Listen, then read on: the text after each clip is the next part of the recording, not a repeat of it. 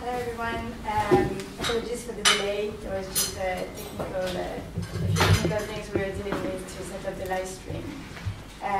So thank you for coming and thank you for attending our event Onwards, part of the Leeds Digital Festival. I am Coralie Hassan Ali. I'm an innovation consultant and I'm part of the DRIAD team that is hosting the event in collaboration with Brentwood. So I will just give a quick introduction to the event, in which we will try to provide expert advice on funding growth for tech startups. Just a quick note on social distancing measures. Speakers won't be wearing masks, but we required negative COVID tests from everyone. So, yeah. So just let's have a quick look on this graph, on which we can see an overview of the funding streams that startups can access. So from the beginning, the personal funds, so founders' funds, friends and family, and essentially to the last stage where the company becomes a public company. So for each funding streams, we can match a development stage of the startup, so from the initial stage, the concept stage, to the last stage, the scale-up stage. So for the purpose of this event, we will focus on one specific area, the development, pre-commercial and early commercialization stage. We will talk about business angel and venture capital funding. Innovation loans, and we will have a mention as well of grants, which come a bit earlier in the development stage of the startup. So to talk about this topic, we will have Helen Oldham, from North Invest, talking about angel investment. We will have Sarah Hex for Mercia Technologies, who will give us some insight about venture capital funding. We will have Alex Beardsley from ABL, who will give us a presentation about loans and alternative funding. Then we will have Dr. Vivien Badeau from DRIAD, who will talk about research and development grants. Paula Denison from Adventure, who will give a presentation on startup support and local grants. And finally, James Wright, Simon Palmer from Garbutt+Elliott, who will talk about R&D tax credit and investment scheme laid out by the government. Finally, you can follow our event online with the live stream link that has been provided. And don't hesitate mentioning the event online with the hashtag Onwards on LinkedIn, Twitter, and Facebook. So I will just let Dr. Vivien Badeau start the presentation on DRIAD.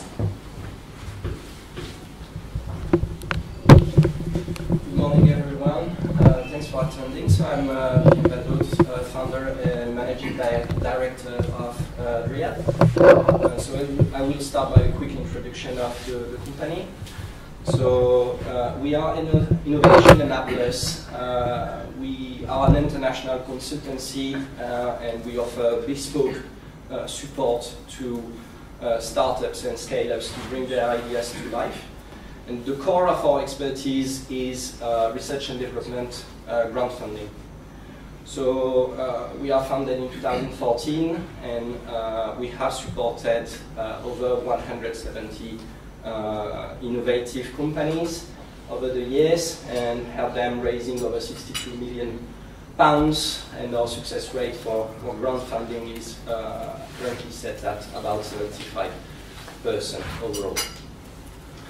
So today I will be speaking about innovation and research and development grants. So it's a subset of grant funding. So grant funding, generally speaking, is non-dilutive public funding, which means that to access to this funding, you don't need to give any securities, you don't need to give any equity, but it comes with a lot of oversight, as you will see later.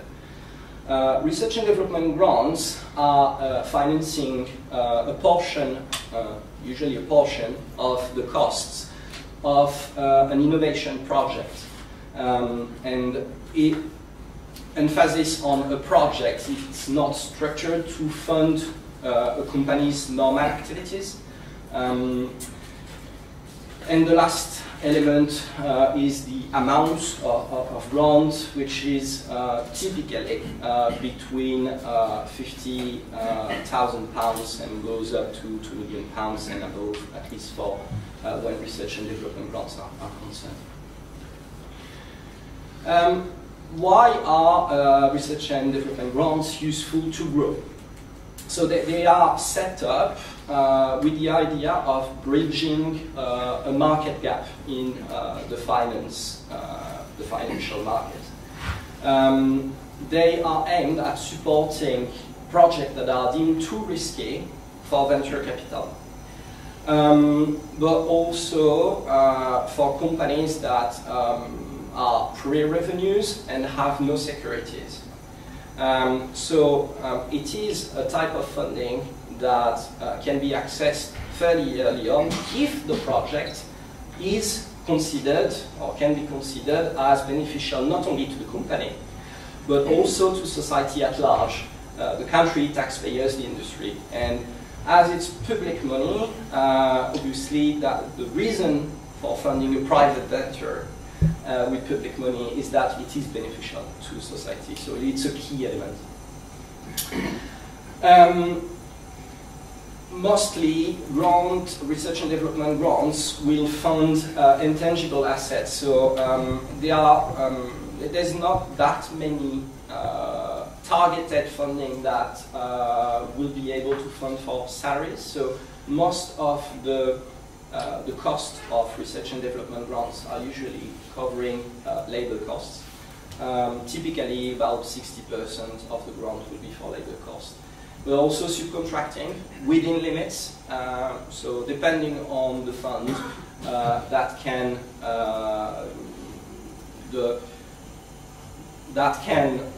be limited in terms of where the subcontractors are from. With Innovate UK, for example, you need your subcontractors to be a UK company.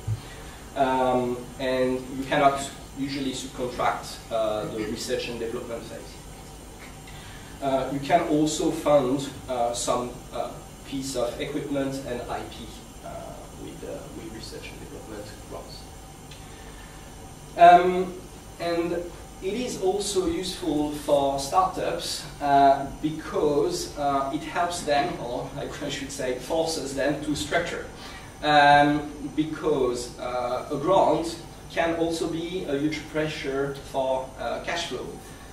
Most of the time funding is available in arrears, which means that a company that has a small size might struggle a bit to fund the beginning of the project and to match fund the project.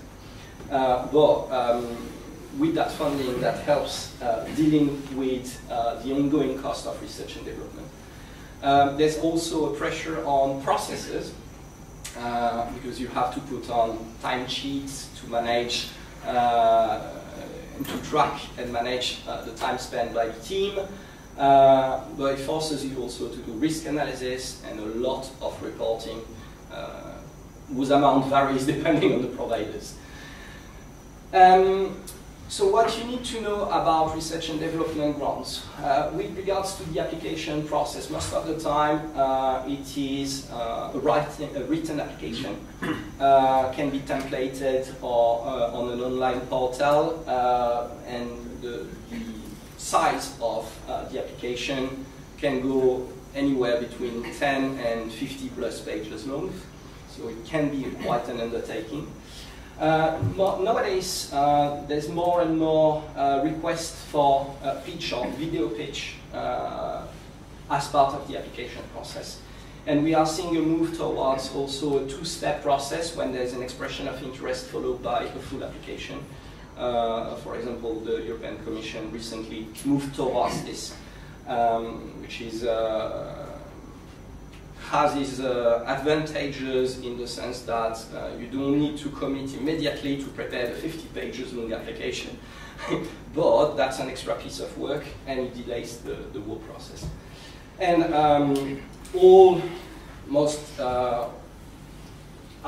all research and development grant funding come with a deadline for application, which puts obviously an extra pressure on you, especially when the notice period between the announcement of the competition and the deadline is short. The selection process, once you have submitted an application, is typically done by external reviewers. So 3 to 5 independent assessors will review the application and all the content you have submitted.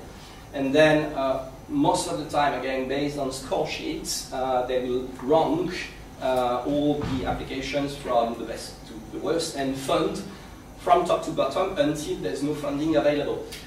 There's also sometimes a portfolio approach, typically with Innovate UK, where they try to fund across the board different type of technology projects and not focusing too much on one specific. So, for example, with open competitions, there are often a lot of applicants with digital technology, and they will underfund the digital technology to be able to fund some biotech, some space technology, some advanced manufacturing, typically. So that means that if you are in digital technology, your chances of success are actually a bit lower. Typical timings to remember when you are applying for a grant. First, the drafting. Depending on the complexity of the grant, you are looking at anywhere between 2 weeks and 2 months to prepare an application, and it is full-time. And it's often senior management level time. So it can be quite a strain on resources for small companies. Then there is the time to fund. Once you have submitted the application, there's the review process, there's due diligence, there's a lot of paperwork, generally speaking, to deal with before you can effectively access the cash. And a lot of the grants are refunded in arrears, which means that you have to upfront the cost. And so this can be a huge pressure on cash flow, hence what I was emphasizing in the previous slides. And then you go into effectively doing the project you receive funding for. Typically, projects will last between 6 and 24 months. It can be shorter, it can be longer, but that's the average. And with the grant, you usually have a very determined and very fixed calendar for that. So you have a starting date. If you start the project and you start spending before the starting date, that won't do. And if you are spending much quicker than what you have announced at the beginning, you will have a problem with the funders as well. So some providers, to give an example of what you can expect. So you have providers go from local, national to international. For the local, so I put as an example the Local Enterprise Partnership Network, which have branches in every region in the UK. So typically, the size of the project you're looking are around 25K for 6 months duration, and success rates will be on average between 10 and 20%, and you're looking at a rather condensed application. So we'll have a very good example, some details of that with the presentation of Adventure later today. National funding, so I spoke about Innovate UK, there are other providers. You're looking at projects that are on average 200,000 to 250,000 pounds, so for which you will receive a grant of 200 to 250,000 pounds for a duration of a year. Success rates are 10% or below. For open competition at the moment with Innovate UK, success rates are at 5%. So it starts to be really difficult. Typical size of the application, 20 pages long, plus a video pitch, plus some appendixes.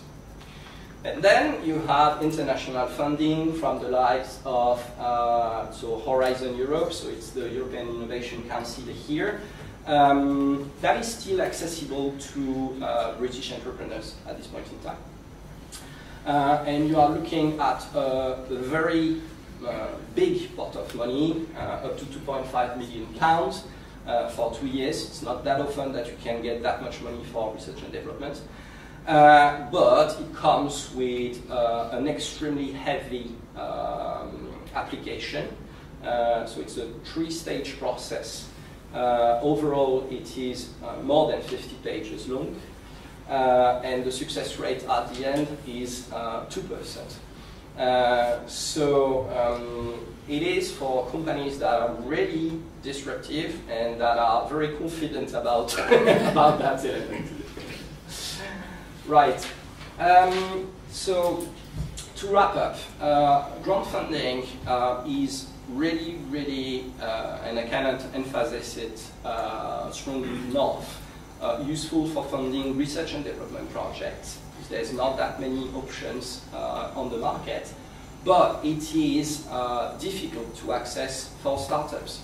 And it has to come as a part of an overall funding strategy due notably to the complexity of the processes, the pressure on cash flow, and also the success rate that can be fairly low, as you've seen. Due to the timeline that I mentioned, where the time to grant can be anywhere between 3 for the small funding to 9 months for the large ones, you have to start the process early, a long time before you need the cash, obviously.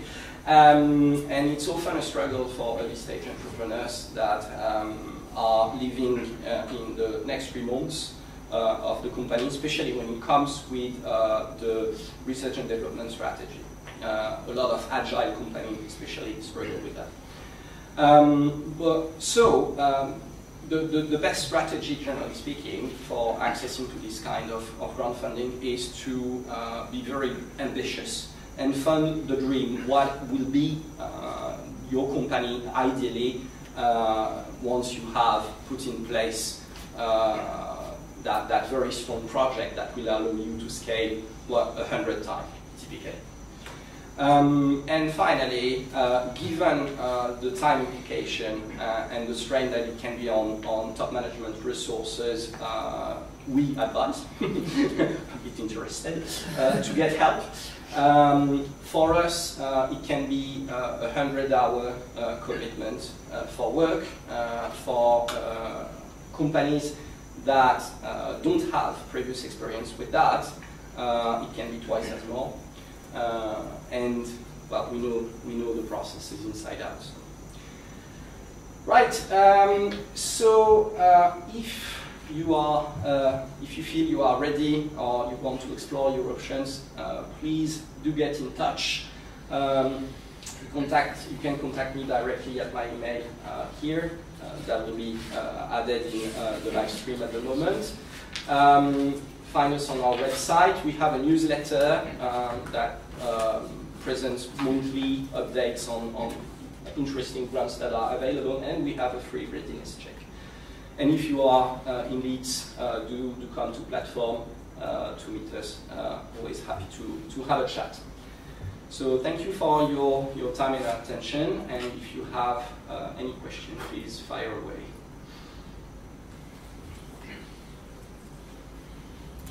So this is different than R&D tax credits, isn't it? Yes, yes. R&D tax credit will be covered at the end of the day by Simon and James. And James, thank you. But what you need to remember about that is that R&D tax credit funds elements that are similar to that of grant funding, and there can be some overlap.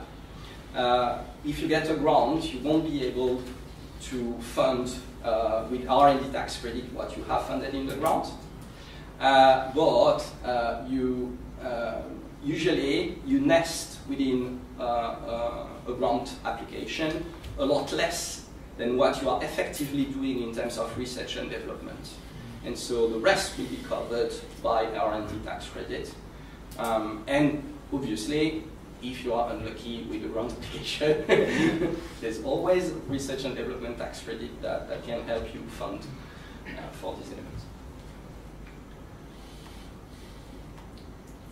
So with the European grant, do you actually advise whoever comes to you what their chances are then? Do you actually sift through it yourself and say what the chances are of actually getting it through? Yeah, because the European grants are so involved in terms of drafting the content, etc., that we absolutely need the founders' implication to prepare the application, to prepare the draft. And obviously, they have to be very committed to make it happen. So if they don't know what the chances are, there's not even a point of going, because we've seen that at the beginning when we didn't know in 2014, we didn't know the success rates. So we're there, okay, well, come with us, we'll help you through the process. And entrepreneurs were basically letting everything in our hands, and the reviews were coming and were not very satisfactory, to say the least, because we are experts in grant funding, but we are not experts in the technology of the company we are working with. So at some point, we need their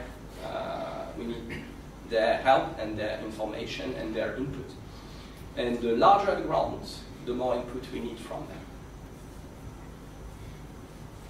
To the extent that European money is less available than it used to be for obvious reasons, has the UK government stepped forward and provided more grant funding?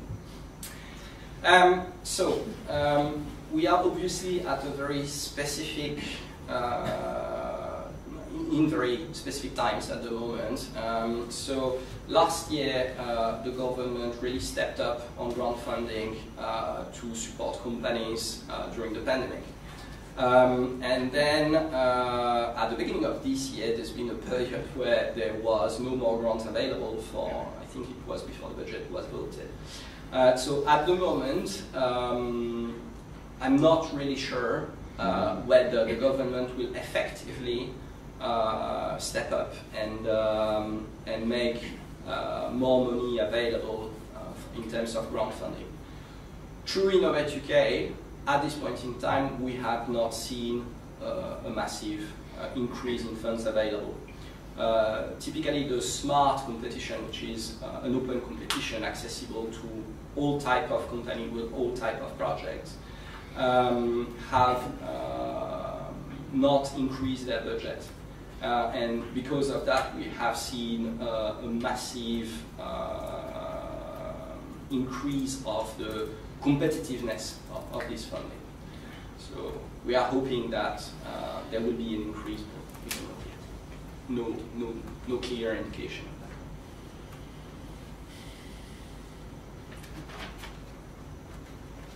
that. Okay.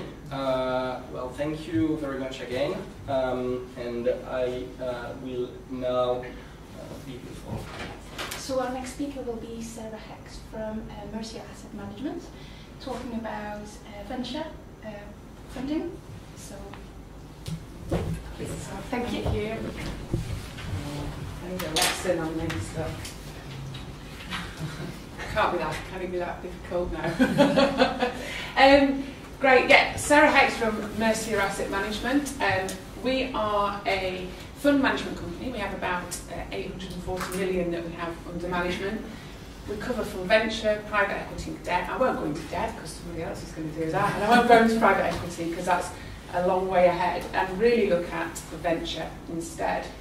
So we are based here in Leeds as one of our offices, and predominantly within the north of the patch we manage the Northern Powerhouse Investment Fund, which is one of our venture funds. I will go into a few of the other funds as well, but really it's talking about venture in general. But the Northern Powerhouse Investment Fund does cover a lot around that search for venture funding. As I said before, we have around 840 million, but we also, under that, have around 450 within our portfolio of businesses, and that's a wide range of businesses, starting from the really early stage, which I know Simon's going to talk around, in that EIS and seed stage, and all the way through. There's a little bit more about us here. I won't go into too much detail because there's a lot of numbers on there, but one of the biggest things on there is the ventures amount, so what venture can do. So that means the amount of investment that a venture fund can make. So it starts at 100,000 and it goes through to 10 million. It's quite a big span of funding. But what there is that it may be that it's 100,000 at the outset, but what we always like to do is follow our money. So the reason being is, as we would all know, a new start business looking for venture funding will be there for the duration, and we want to be there for the duration of that relationship, because to actually get its full value and to make sure that it goes through to the exit and reaches its full potential, it's going to need more funding along the way. And I'm sure in the last year that's been proved from any SME that something can hit that's unexpected. The idea for us, and one of the things that it does highlight on here, is that Mercia was formed to be investing in the regions and outside of the Golden Triangle, although you can't get away from having a London office, but it is the smallest office we've had, so I'm quite pleased to say that. But we predominantly work within the Midlands and the North, and as I mentioned, some of those funds are regional funds themselves, like the Northern Powerhouse or the Midlands Engine or the North East Venture Fund, and they are funds being put together and supported by British Business Bank. So British Business Bank, as we know, have been very busy this last 18 months, but actually have been around a long time investing within regions and within businesses in different guises. So, and we have part of that. The aim of Mercia, and I think it's actually a really good for any venture capital or fund management company, this could be mirrored, is actually looking at exactly where it is that a business will come to its exit. So your fast growth business, where will it start and where will it go to? Many venture capital firms will say that the exit comes at 7 years because that's going to reach its full potential. What we believe in a lot of venture capital is that isn't the case, and actually to get a business and stay with it all the way through is really a 15-year cycle to reach its full potential and to do that with comfort. Now, it's not always the case. 15 years isn't there, you don't have to sit there waiting, but actually it gives a good sort of view as to those first few years about where the funding sits. A lot, and what we do is use third-party funds such as British Business Bank in these early stages, and that's usually what a lot of venture capital do, and then it will move on to the balance sheet. So our balance sheet capital is where we follow on, and that's really just where we've picked through the third-party funds and gone through to the direct investments. So what are we looking for? It's like a massive question now, isn't it? What do you look for in a business? Venture capital, not just ourselves, will always look at a product. There's no doubt that the product of what is being produced is going to be the biggest look, and most, especially now, are looking at more tech, something that they can really hang the hat on as a great fast growth value within venture. We get a lot of proposals come to us, and as you can imagine, so much passion goes into those proposals, and we appreciate that, but sometimes it can just fall on the fact that there's somebody else in that space already doing it. It's far too competitive. We've had, for example, in the last 18 months, a lot of new apps for table service when you're ordering in a restaurant or in a bar. The space is full, and it has been a fantastic time for them, but actually, as it's a short-lived, it's moving away from that. We've had a lot of online education, for example, such a condensed and so difficult. what we will be looking for is the one thing within that space that's going to really make a difference. Sometimes we can be pretty critical, it's just the way it has to be, but what we've tried to do, and a lot of venture capital companies try to do, is bring in experts of their own. So, for example, our investment managers, a lot of them are doctors and specialists within the bioscience, within digital space, within software, because they're actually the experts to look at exactly the piece of tech or the product. The second thing is the management team, and actually I would say it's not number two, it's joint first. It's the product and the team, because it can be the best idea and it can be the most amazing new piece of tech that's just been born, but actually if it's not got the right team sat around it, it's not going to go to where it needs to go to for the growth. Now, most venture capital firms, and I know for ourselves, we take a minority stake within the business, and we don't insist, especially under the Northern Powerhouse Fund, to be on the board. We'd be a spectator, but we're not sat on the board. But what we would look for is that that board is well shaped to take it forward through to exit. So it can be anything from the greatest piece of tech developed by the most intelligent person, but not able to get it out to market. Or it could be that they're brilliant at getting it out to market, but they just need help on the tech. So it's about building those that go around that and making sure that you see the gap and go for it. So, as I mentioned before, we have a range of funds. One of them is our EIS fund, which goes through to that up to $1 million. It actually has a very small bit that's SEIS. And I know Simon's going to talk about EIS, more around the tax implications on there as well. But what we look for from our EIS fund is it's a national fund, so it's not just regionally specific, but it really is around that 100 to $1 million, like I say, it's that really early stage, but it would be on its cusp of commercialisation. So it's not pre-revenue, it's been tried, it's been tested, and it's on its way through to revenue generating. The one I want to talk about a little bit more, and I've mentioned it a couple of times, is the Northern Powerhouse Investment Fund. So as I mentioned, this fund is part of a $500 million that has been put aside by British Business Bank to invest into the Northern Powerhouse regions. That's Yorkshire, Humber, Tees, and over to Manchester as well. We manage part of that, which is Yorkshire, Humber and the Tees, and it's the same mirrored throughout. The idea of the fund and the part that we manage, we have a debt element to it as well, but I'll talk about the equity element, is that it is a 5-year fund that invests in those that are commercial. So it's more of a start-up to scale-up, just within that space that we talked about before. The tickets start at 100,000, and as it goes through to 2 million as an investment. The average that we would usually see on that fund for the age would be at least a year into sort of its formalisation and its commercialisation. About 120 people that work for Mercia, and one of the largest proportions is working on this fund in Leeds. It's about 40% of our people are working on this fund. So you can see it's a big part and takes a lot of investment. Not does it just have the British Business Bank fund and that's it. We don't just invest it and go on. It's got some really good support around it as well. So one of the things that British Business Bank are very keen on is that it gets a lot of funding support, a lot of business support. It's not just here's your money and run. It's an ongoing relationship that we make sure that we stay close to and report on. We also have the Venture Capital Trust Fund. So this is an acquisition that we made a few years ago. 142 million venture capital trust, and it's really going into that bigger stage. Now, one of the things that now has happened, and I have to say, I think it sounds like revolutionary. In the last few years, this isn't revolutionary. Not only do we co-invest between funds within Mercia, so the way I see it is if you've got a great idea and you're looking for funding, then come and talk to us and we'll decide where it fits and where we can help and support. But actually, it's starting to work with a lot of other funders. We do a lot with North Invest, we co-invest with North Invest, where they all put in an element and we'll match it, or we'll come in with a chunk as well.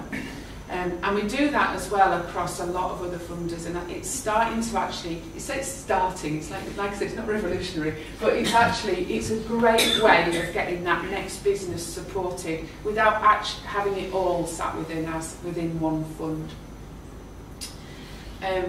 And then we also have the private equity fund, which is for later stage, and it's a slightly different fund within that PE side as well.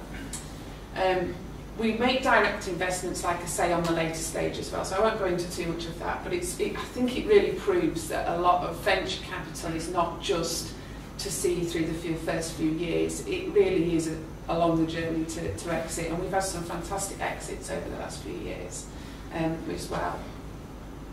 I just thought it'd be good just to highlight a couple of businesses that we have invested in. It always helps into real words, doesn't it? So this was actually over in Hull and under the Northern Powerhouse. It's a wellness monitoring system. So it started out as a band that was put onto people who maybe couldn't communicate how they were feeling. And it was an interactive band that was put on the wrist of people who couldn't communicate exactly where they were or what, at any one point how they were feeling. In all fairness, it had a really tough time because there was lots coming into the market as well. But when it first started out, it gave this real good description of what it's done. Its first sales were in 2019, and its growth has been fantastic because they've carried on developing. The innovation they've explored wasn't just that we've got this great wristband and it works. They could see that they've got something and they've got a market. So I think from 2019, it's really, really shown itself. And we actually made a follow-on investment into Moodbeam, which was as well, which, like I say, is quite common. We've also got Nova Pangea. This is a great business up in Tees Valley. This came under the Northern Powerhouse Investment Fund.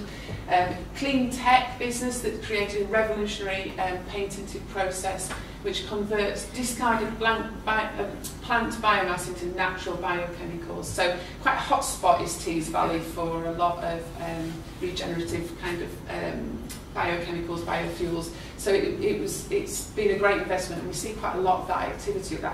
It's just growing and growing up there for that.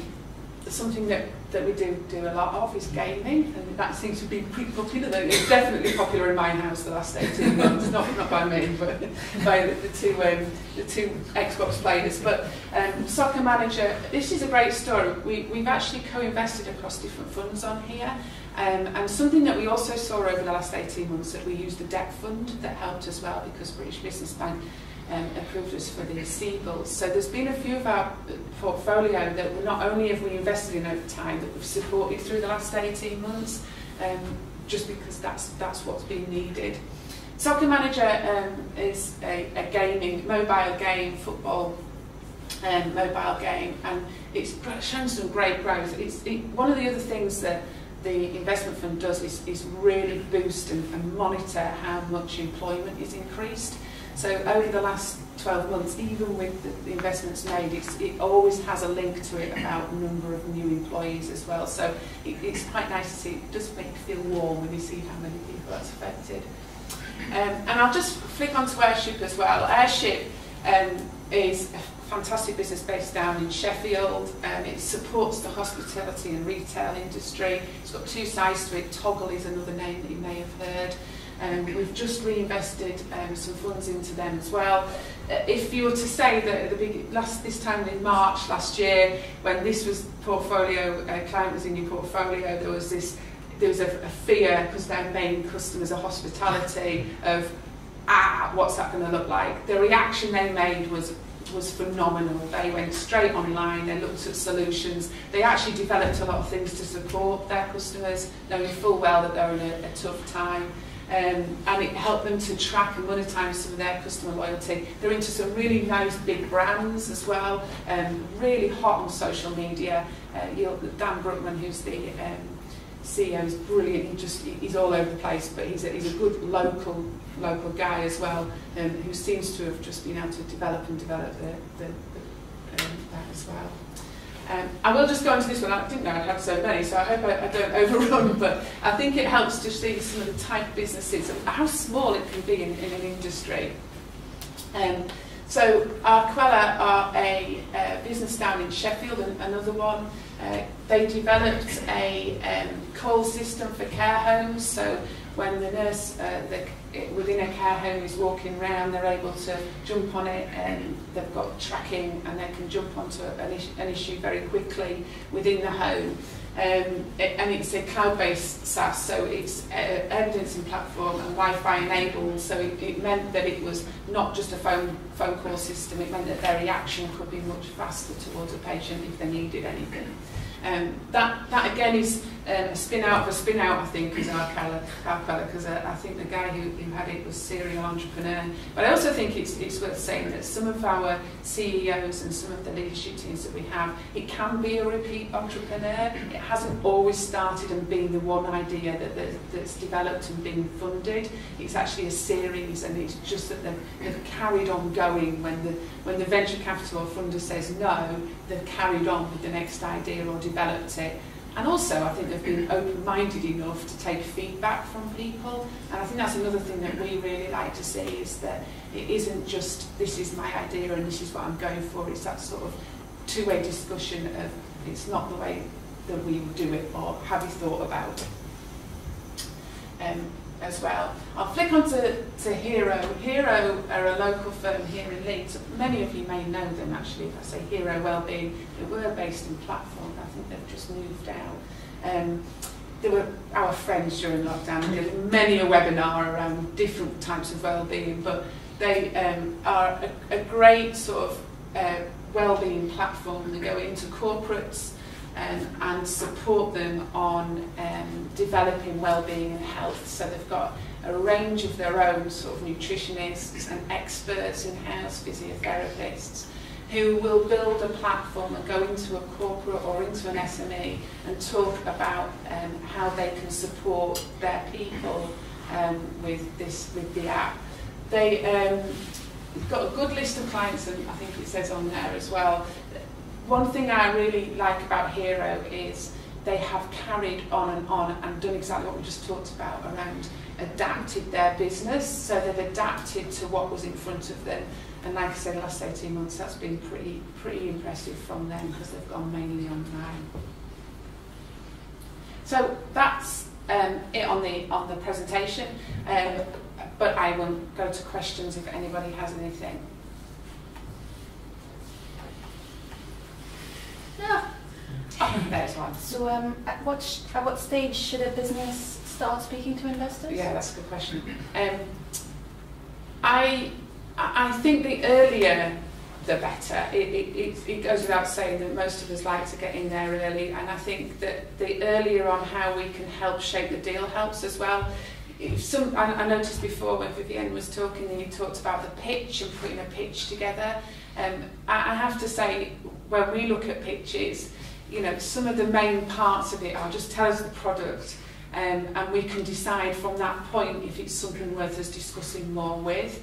And that doesn't mean that the pitch is, you know, the 20 pages of a pitch it gets ignored, but the bit that we will home in on is what do you think the value is going to be, and what is the product, and who are the management team, and that's actually usually about 3 or 4 pages. So I think the earlier the better, with a summary of what the product is and what the team is, could make a real difference towards us being able to help shape the deal. I also think as well, Vivienne said it as well, it's part of the deal. It's not just come to us and we'll give you funds. Actually, some sort of like look at, we've been here and we've talked to North Invest, or we've been to the LEP and we've been on the investment readiness programme. You know, some of that kind of background work could really make a difference. But I do think keeping in touch at the early stage is really important as well. So to what extent can you help a management team? So for example, if they've got a great product, a great idea, but you think they're a bit light in some of the, in the managerial area, the leadership area, and obviously you've got a large network, can you help the team in that respect? Yeah, we have an in-house talent coordinator who manages our non-exec sort of relationships. So we would suggest, if a non-exec was to go in, or even a CFO, FD sort of range, same with CTO as well, if there was a gap that was needed, we would use her to come in and talk to them about exactly what gap it is and where we've got it. So we've got quite a nice spread of non-exec and senior management. I think as well the universities are really good at supporting that. I think there's been some good interactions and connections made with them around maybe slotting in somebody that you might need, usually more that would be around like your CTO or some sort of technical support. But yeah, that's where we go, and we do spectate on board as well, and some of our investment directors and the exec team are themselves on the board of the field, but usually by invitation. Thank you. One thing I was just going to mention, I didn't mention it before, the lead time. We mentioned about sort of when to come to us. Just to give loads of time, because it can take quite a long. I looked the other week, it's like 100 days from start to finish for investment. We don't want it to be 100 days, but you know, let's be realistic. It easily could be. So I think, you know, coming for investment, give yourself a good lead time to have discussions, but also be prepared. It's not going to be in a couple of months. It's going to be 3 to 4 months before it's actually. You know, I've seen them take longer just to say. Obviously not for us. Is that quite common, Sarah? Because I think we see a lot of that unpreparedness just in terms of the timescale. Because I'm quite pleased that Vivian mentioned that as well. Yeah. And I think you know, fair enough. You've got a great idea. You want to get it out to market. You don't want to miss the boat. I had somebody the other day and they said, I just want to get it out. It's like, I know, but there's a lot of hoops and there's a lot of time and there's, you know, I know that passion is amazing, and what you don't want to do is squash that passion. Yeah. So there's a fine line between the time span, but yeah, you know, whether we like it or not, I think, you know, we've got to be realistic that, you know, put your pitch together, put your time in, but start talking early and actually just be prepared that it's going to take a few months to come to fruition. And I suppose being prepared and investor ready in terms of the pitch is going to move that timescale along if you have considered others. Yeah, and I think take that feedback as well. I know that Garbutt+Elliott are working hard on the investment readiness programme, but it's like building in the feedback to actually take that feedback and start adapting it a little bit as well. Yeah, definitely. In terms of University of Leeds, because it's a massive organisation, who's your entry point in terms of that health business? Well, I mean, it's a range. Our investment managers are pretty close to each university. So we used to have a university specialist, but we have quite a range of Spark, for example, that we're close to as well. And I know that Will Schaefer, he spends a bit of time at Nexus quite regularly, just to keep close. It's difficult because you're thinly spread, and you know, there's a lot of universities within the north. Right. But yeah, we do try to make sure we keep at least the doors open to make sure we can get people into us. Are you still doing those Friday morning meetups for startups? Yeah, that's been really enlightening. It's like we started them a year ago, so we opened the doors for what we call Meet the Funder on a Friday morning, and it basically you can book online time to spend with one of our investment managers and be at any stage within your funding journey. It can be from, you know, I've just had a great idea, can we talk about it, to actually, I've been established for 20 years and would like to look at some funding. And it's worked really well. It's a 20-minute chat, and it can be from anywhere. And it's amazing how we fill that every week. And our guys love it. They really enjoy it. They really, really enjoy that sort of having a chat to people in that format. So it's good. Great. Well, if there's no more questions, I shall hand back over.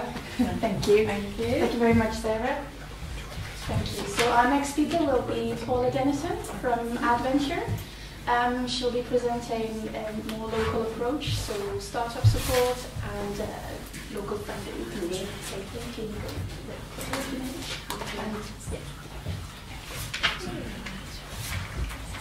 Thank you. Thanks very much for inviting me here this morning, and hello to our online watchers. I hope we've got a few on there. I'm Paula Dennison. I'm the Business Grants Manager for the Adventure Growth Grants. I'm relatively new in post. This is my first time out, so bear with if I struggle a little bit with some of this. The Adventure Programme, which one is it?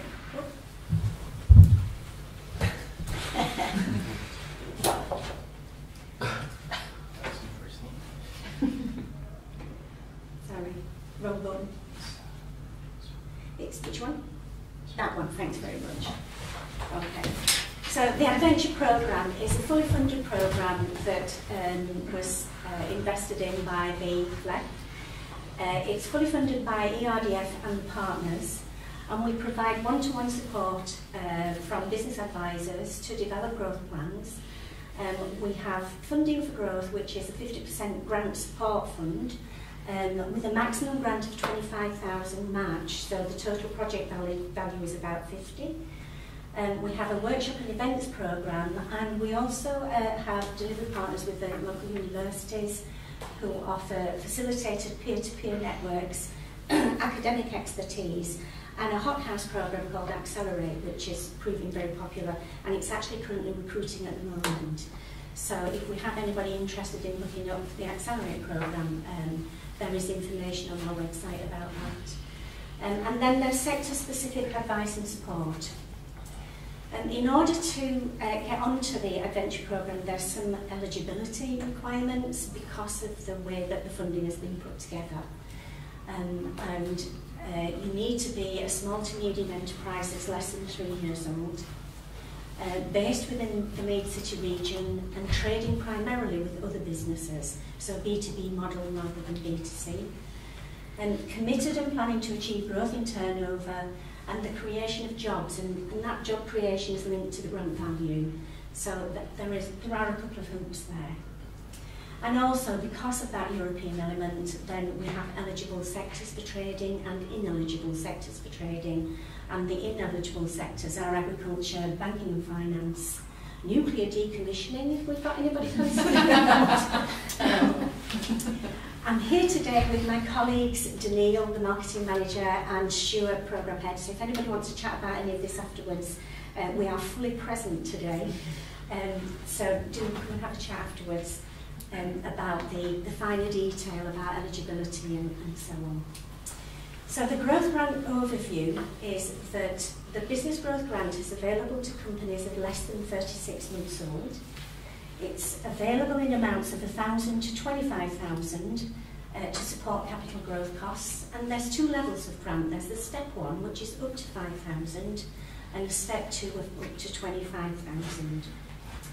Businesses are required to contribute a minimum of 50% of eligible costs, and to show evidence of having that match in advance of accepting an offer.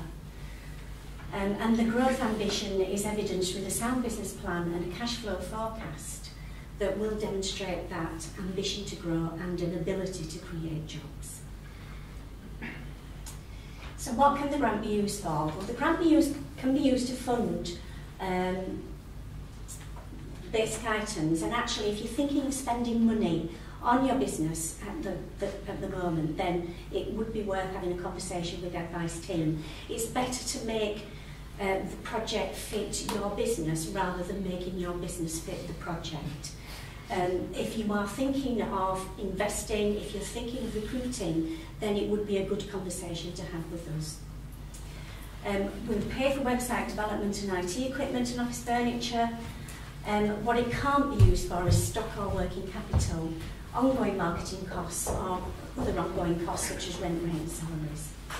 And that job creation figure, the guideline is 1 full-time equivalent for every 5,000 of grant. So you really do have to be on a growth trajectory for this to work for your business. In terms of paperwork, we've been talking this morning a little bit about the process and what's involved. So when the grant officer meets with the business for the first time, they'll create a company record and discuss the application. And then there's some finer detail that has to accompany that application. It is only a 4-page application, unlike the 20 that was mentioned earlier. We do need to see a business plan and some accounts, even if it's in draft, and the cash flow forecast and the sales forecast, which would enable us to estimate the profit margin. And then the process itself, well, that depends on the strength of the application. And again, there's been a bit of conversation about that this morning. If you know your stuff and you're confident with where you're headed, then that will be a fairly easy conversation. If, however, you're not clear and you need a bit of advisor time and additional coaching and support, then we can provide that. It's not something that we're going to rush into. So all the documents are submitted and verified, and the grant officer prepares a report with a recommendation. And then there's a pre-panel meeting where we discuss the strength of the business case of the applicant. And then that goes forward to a panel meeting, and it's at this point where a decision is made. And if it's approved, then a grant agreement is issued. So before I jump on to Torchbearer, I'll just again repeat something that again has been said earlier, that the grant is paid in arrears, so people would have to be able to be in a position that they can cash flow the costs of what's been offered, and then they claim it back retrospectively. And the claim process takes about 2 weeks. So we do check that clients are in a position to get into that before we move forward. Okay, so I've just got a couple of case studies here. Torchbearer is one such client that we work with, founded in 2016 by John Langley and Peter Waugh, with a combined 16 years of experience in software development. And the business was already being supported by 2 private investors. But their client list included Nintendo, Switch, FinTech and Justo Software. And we funded their new premises move in 2019. We paid 50% of their office equipment costs to help them with their move. And there's a lovely quote there from Pete that says how they accessed wider parts of the programme besides the grant, and that really made a difference to their growth trajectory. And it is something that you can dip in and out, and we're running until 2023. The next case study was the Made By Studio, and this was founded in 2019 by Matt Wheeler and Sam Taylor. They met at Leeds University and won some cash in office space at Nexus in a business competition. They secured a number of contracts, including one with Medical Aid International, and they needed to purchase high-speed Macs to deliver on the contract. So they accessed 50% of match funding from us for some of their costs, and their profits are up tenfold this year. And again, there's another lovely quote there that they felt sure that the support that they had made a difference to the speed of their growth, which is really the point of a growth programme. And then the third one, you may well have come across this company. They've just got a number of vans out about in Leeds City Centre actually giving out samples. It's founded by Morton Toft, a Danish-born, Leeds-based entrepreneur who set up Meatless Farm. And the company supplies vegan foods, mostly under white label brands, although they are doing their own thing now as well. They use pea-based protein and soya and developed a range of burgers, patties and meatless meatballs. With adventure grant officers to obtain a grant for lab equipment and office fit-out. Since then, they now employ 100 staff and recently opened factories in Canada, Israel and the US. So again, another rapid growth trajectory. So to get in touch with us, you can either have a chat with us now, or you can go to the Adventure website and register, and we'll take you from there. Any questions?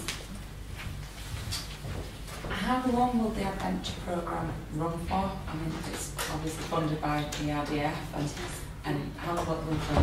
Have you got any plans for what's next? This funding round runs until March 2023, and then there is talk already of some further investment because of the amount of investment that we've had over the last, is it 4 years, 5 years? 6 years, right? Then I think there would be a reluctance to just see it bite the dust. Yeah. Thank you. Well, what's a typical expenditure that you actually do provide the funding on then? Where? The average grant value. Yeah. No, but you said it's 50%, but what is the expenditure that you would that somebody puts in a business plan that you would fund? Is it more capital?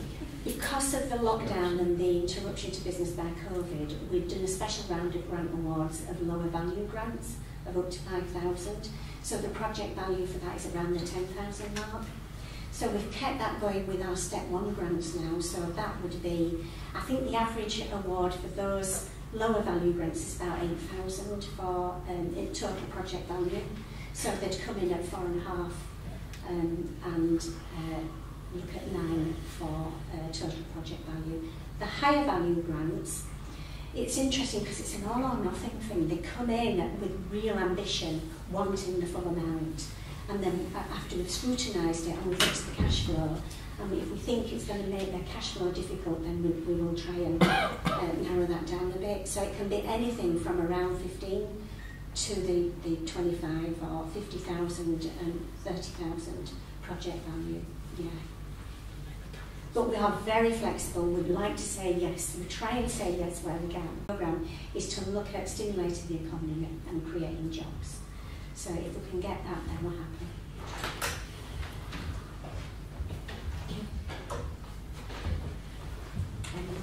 No. Thank you very much for listening. Thank you. Thank you. Thank you very much, Father. So we're going to take a 15-minute break. We'll put the live stream on pause, and everybody can just grab a coffee or a glass of water at the back of the room, and we'll start again in 15 minutes. Thank you.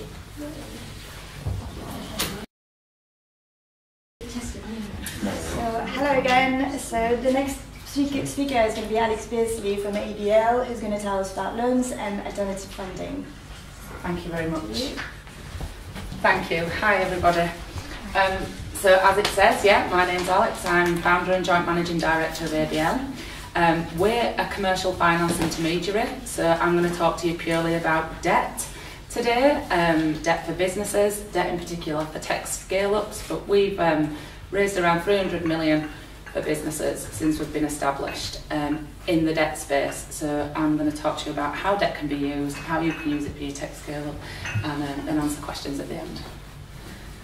So our business really exists in the debt space to combine everything that's out there. So the speakers that have been on before have talked about specific projects other than DRIAD that talked about grant funding. But really there's a whole ecosystem of finance out there that looks at various funding options dependent on where your business is in its life cycle, what it is that you're trying to do, and debt can often sit really nicely alongside equity. Particularly within the tech world, there's a lot of talk about equity finance, raising equity. You'll get investment readiness through Garbutt+Elliott, takes you through your pitch. But debt is something that's used in businesses across the life cycle, and as you will find out today, it can be used alongside venture capital and equity, and for various different reasons. So today we're going to really talk about venture debt, which covers this in between seed and Series A to plug that gap. But if you've got any questions, I'll answer at the end. So what is venture debt? Well, venture debt has really been born out of venture capital and the rise in alternative finance since the 2008 crash. So prior to 2008, banks were really the only place that businesses could go for finance and lending, and they'd look at venture capital, they'd look at loans. But post the crash, where banks look to de-risk their portfolios, there's still lots and lots of cash out there, people with cash, angel investors, venture capital funds, and then debt finance. So venture debt has been around, I think, since the lenders that I'm thinking about since 2011, but before. But really, it's funding aimed at high growth scale-ups that don't fit banking parameters, but want the flexibility to be able to take control of their own business and move it forward, and not dilute their equity, or take them from one series funding, so seed funding, through to Series A, or from Series A through to the next. It is a loan, so I'm trying to dress this up really in lots of different ways, but ultimately venture debt is a loan, and it's usually repayable between 36 and 60 months, which is 3 to 5 years. There are some lenders out there that have a repayment profile over 8 years, but really you're looking at the repayable time, and that repayment is key in debt because debt has to be repaid. So the difference between this and venture debt and venture capital is that venture capital is you're looking at borrowing probably more money than what you can with debt because the repayment is not realised until the end. They're looking at the value of shares at the end of a period, whereas venture debt is looking at your ability to pay it back. So it's aimed at young businesses, innovative and fast growing. It's available earlier and usually in larger amounts than traditional bank lending, but you can actually combine the two. So you can use debt along with venture capital, and it's all about flexibility. It's all about what you want to do within your business. You have to have a show a track record, but you don't have to have profitability, you just have to have revenue generation. The difference is that actually they're looking at the future growth and what you will do in the future, whereas banks and traditional lenders are looking at the value of your assets, what security you have, but this is really focusing on the venture, where you're going. So how would venture debt be used? So there's lots of different ways, and we work with businesses to find debt when they've already got equity in place. And it may be that, I can't mention any names because we're always under NDA, because particularly if they've got equity funding in, there's venture capital or investors. But to give an example, we worked with a business who was developing a software platform for the logistics sector. They had received £10 million in equity to be able to focus on that platform, but they needed to do M&A activity, purchase a number of businesses to do a buy and build, to put that software into to prove that it worked. But the tax implications, I'm not a tax expert, but I'm sure that the guys at Garbutt+Elliott can help there. The tax implications wrapped around the equity finance meant that they couldn't use it for M&A activity. So they've got 10 million quid sat there in the bank and they need to fund this growth. So there is 2 million plus and use debt to be able to do that, to buy these businesses.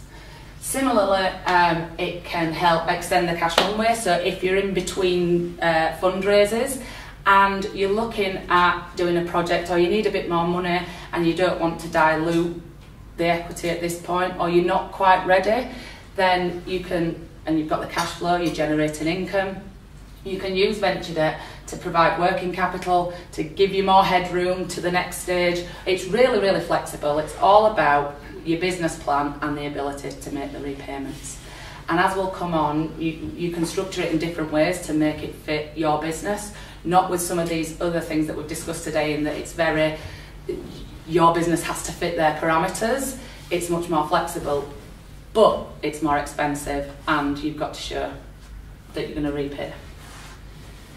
So are you ready to consider venture debt? Because it's not for everybody, but it's for SMEs within tech businesses where 50% of their revenue comes from the UK.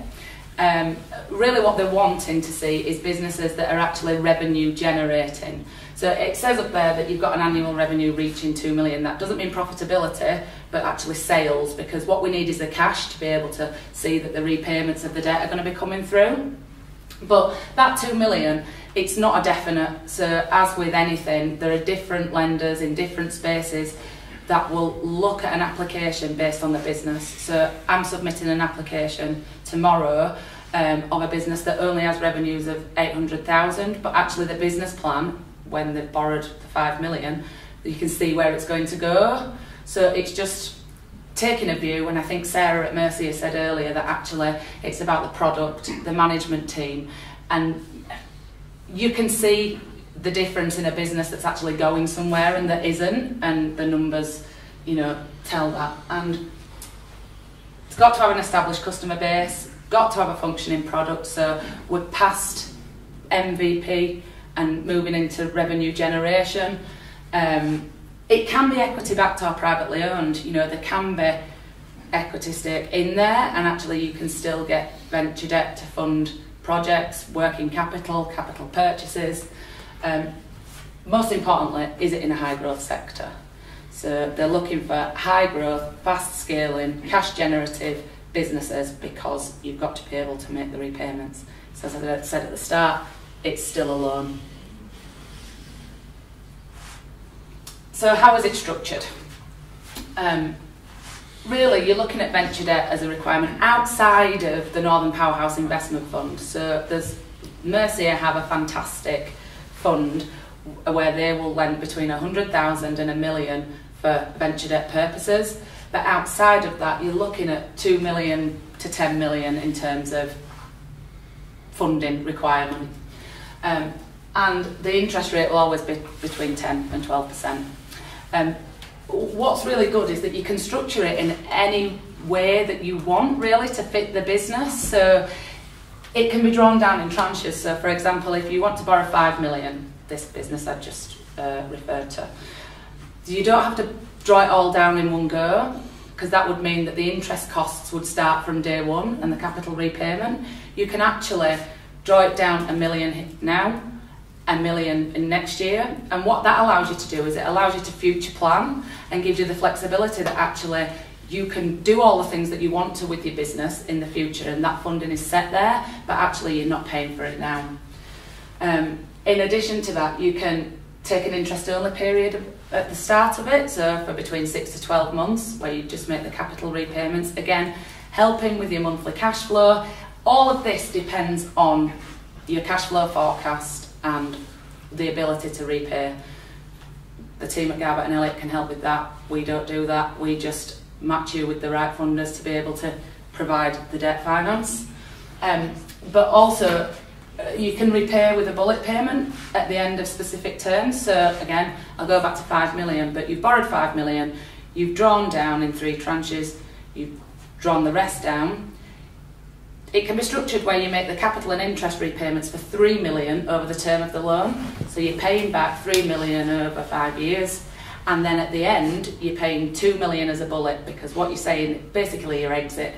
So on exit, we're going to have all this cash in because we've sold or we've achieved a new contract, and so you make that bullet payment. And it just shows that how flexible venture debt can actually be. There's no board seats. There's very limited covenants. There's you can structure it in a way that suits the business.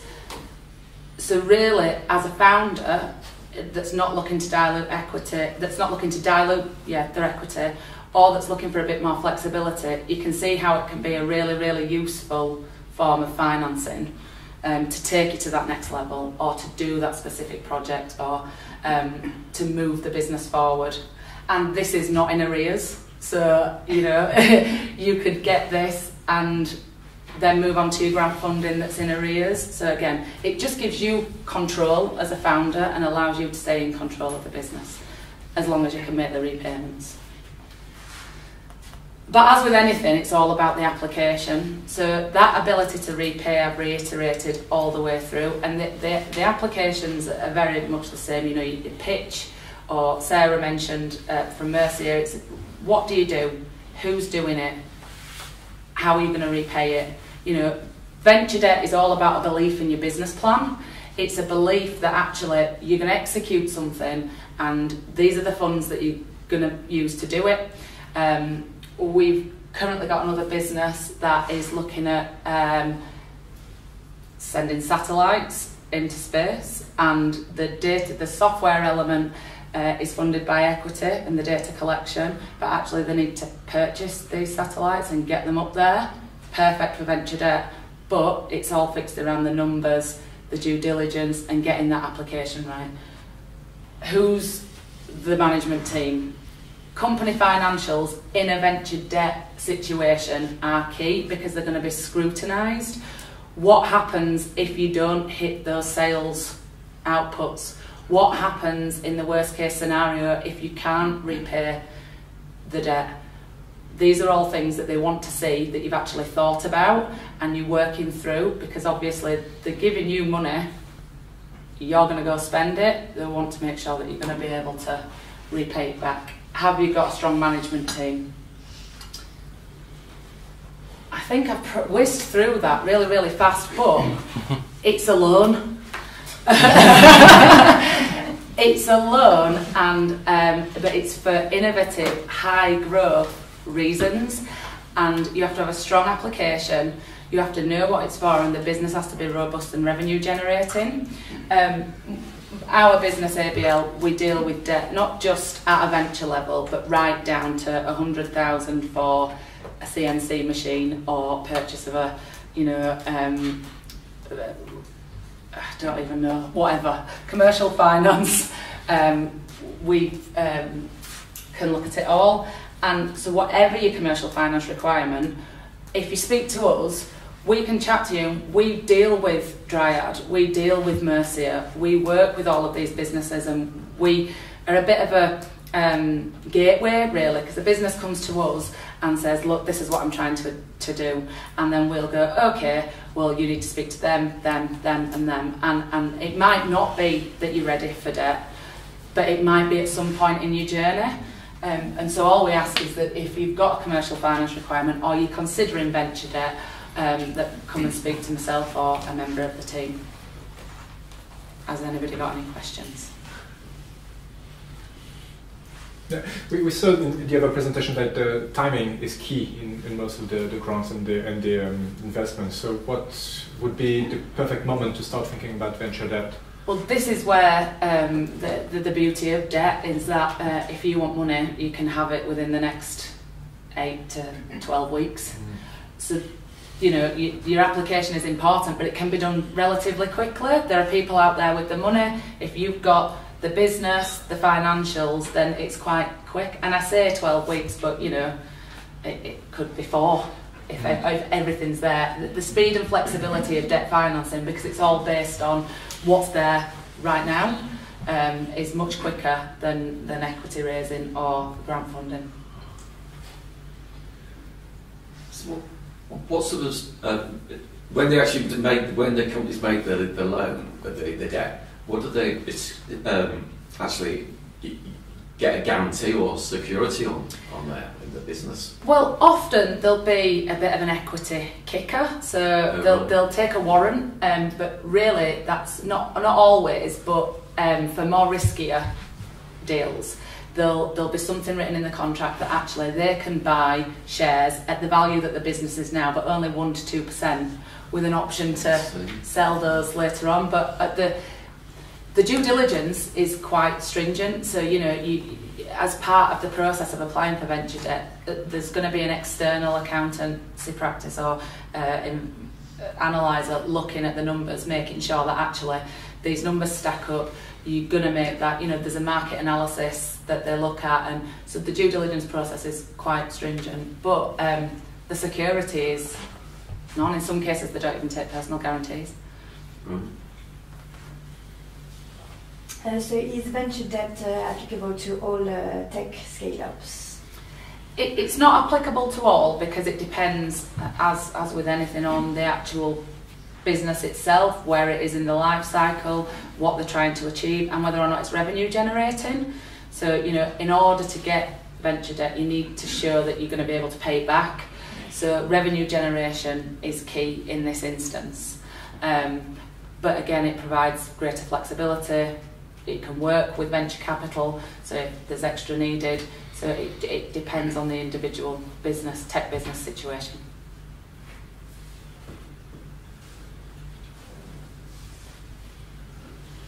Fab, thank you very much. Well, I'm always available, and the team, you'll find me on LinkedIn, Twitter, give me a call. Thank you very much.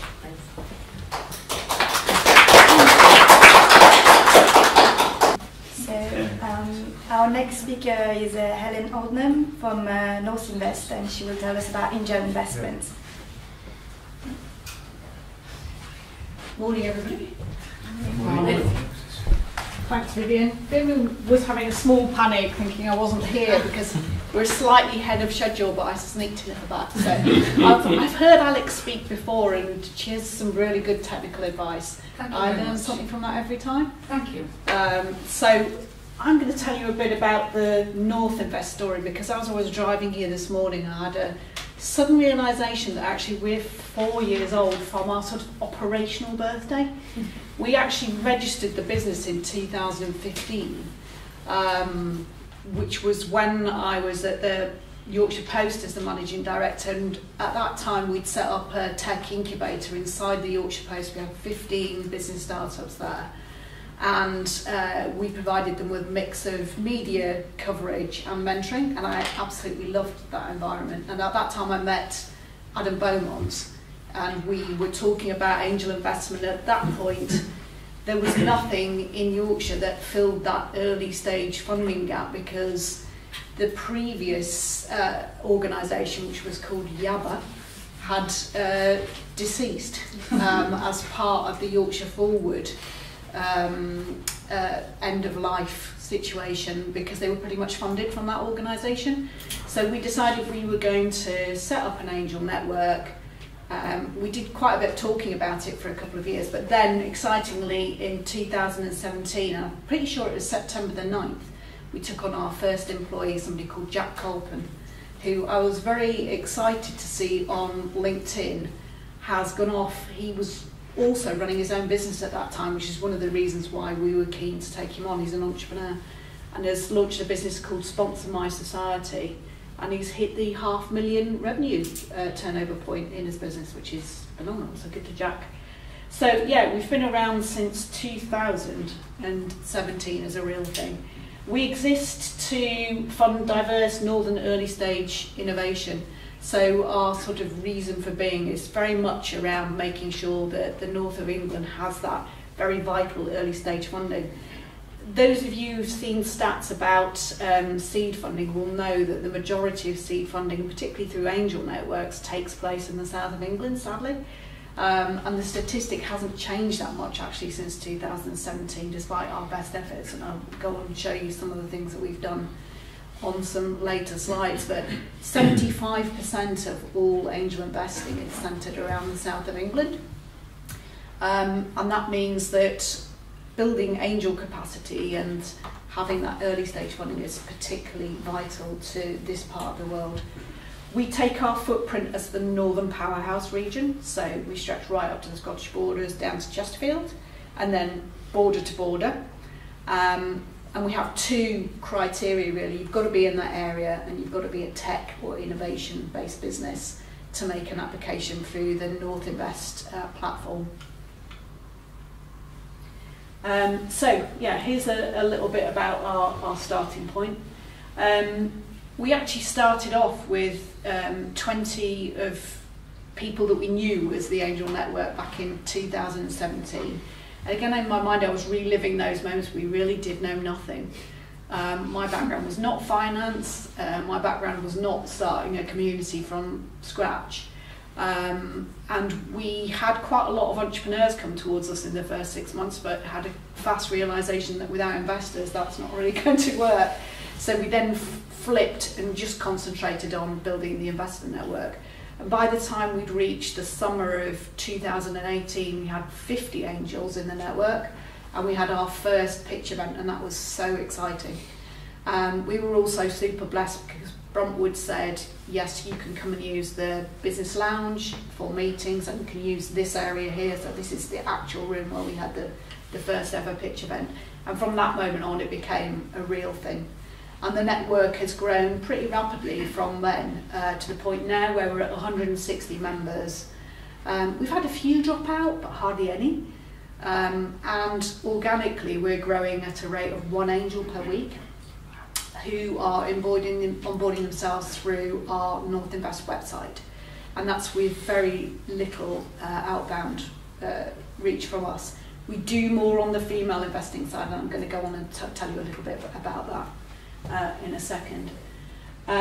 We're different because we're a not-for-profit, so there's no one who's earning huge fees or salaries at the back end of North Invest, and actually we just about cover our costs every year. We plough every penny that we generate in terms of revenue into our team. We started off with a team of 1.6 people, and we've got about 5 now. So it's still pretty lean, but they are super effective, and we've got a combination of employees and freelance staff, which means that we can be super agile and sort of dial up and dial down when we need to. But I would say mainly we're super busy all the time. And then the other reason why we're different is because we do not charge the startup. And as far as I'm aware, we're the only organisation of our kind that doesn't charge the startup a fee. And there was a very strong reason why we decided to position the business in that way, because there are multiple providers charging all sorts of fees. It can be quite confusing if you're an entrepreneur. So we decided to make it super simple. If you come to us, we'll do everything from looking at your business plan, your pitch deck, supporting you through some investor readiness coaching into a pitch event, and get you the funding for nothing. We do charge the investor, and we've successfully positioned that with all the people that we partner with in terms of investors, so both the angels and the wider network. We find that means we have very high quality entrepreneurs coming towards us, which is helpful when it comes to our investor community as well.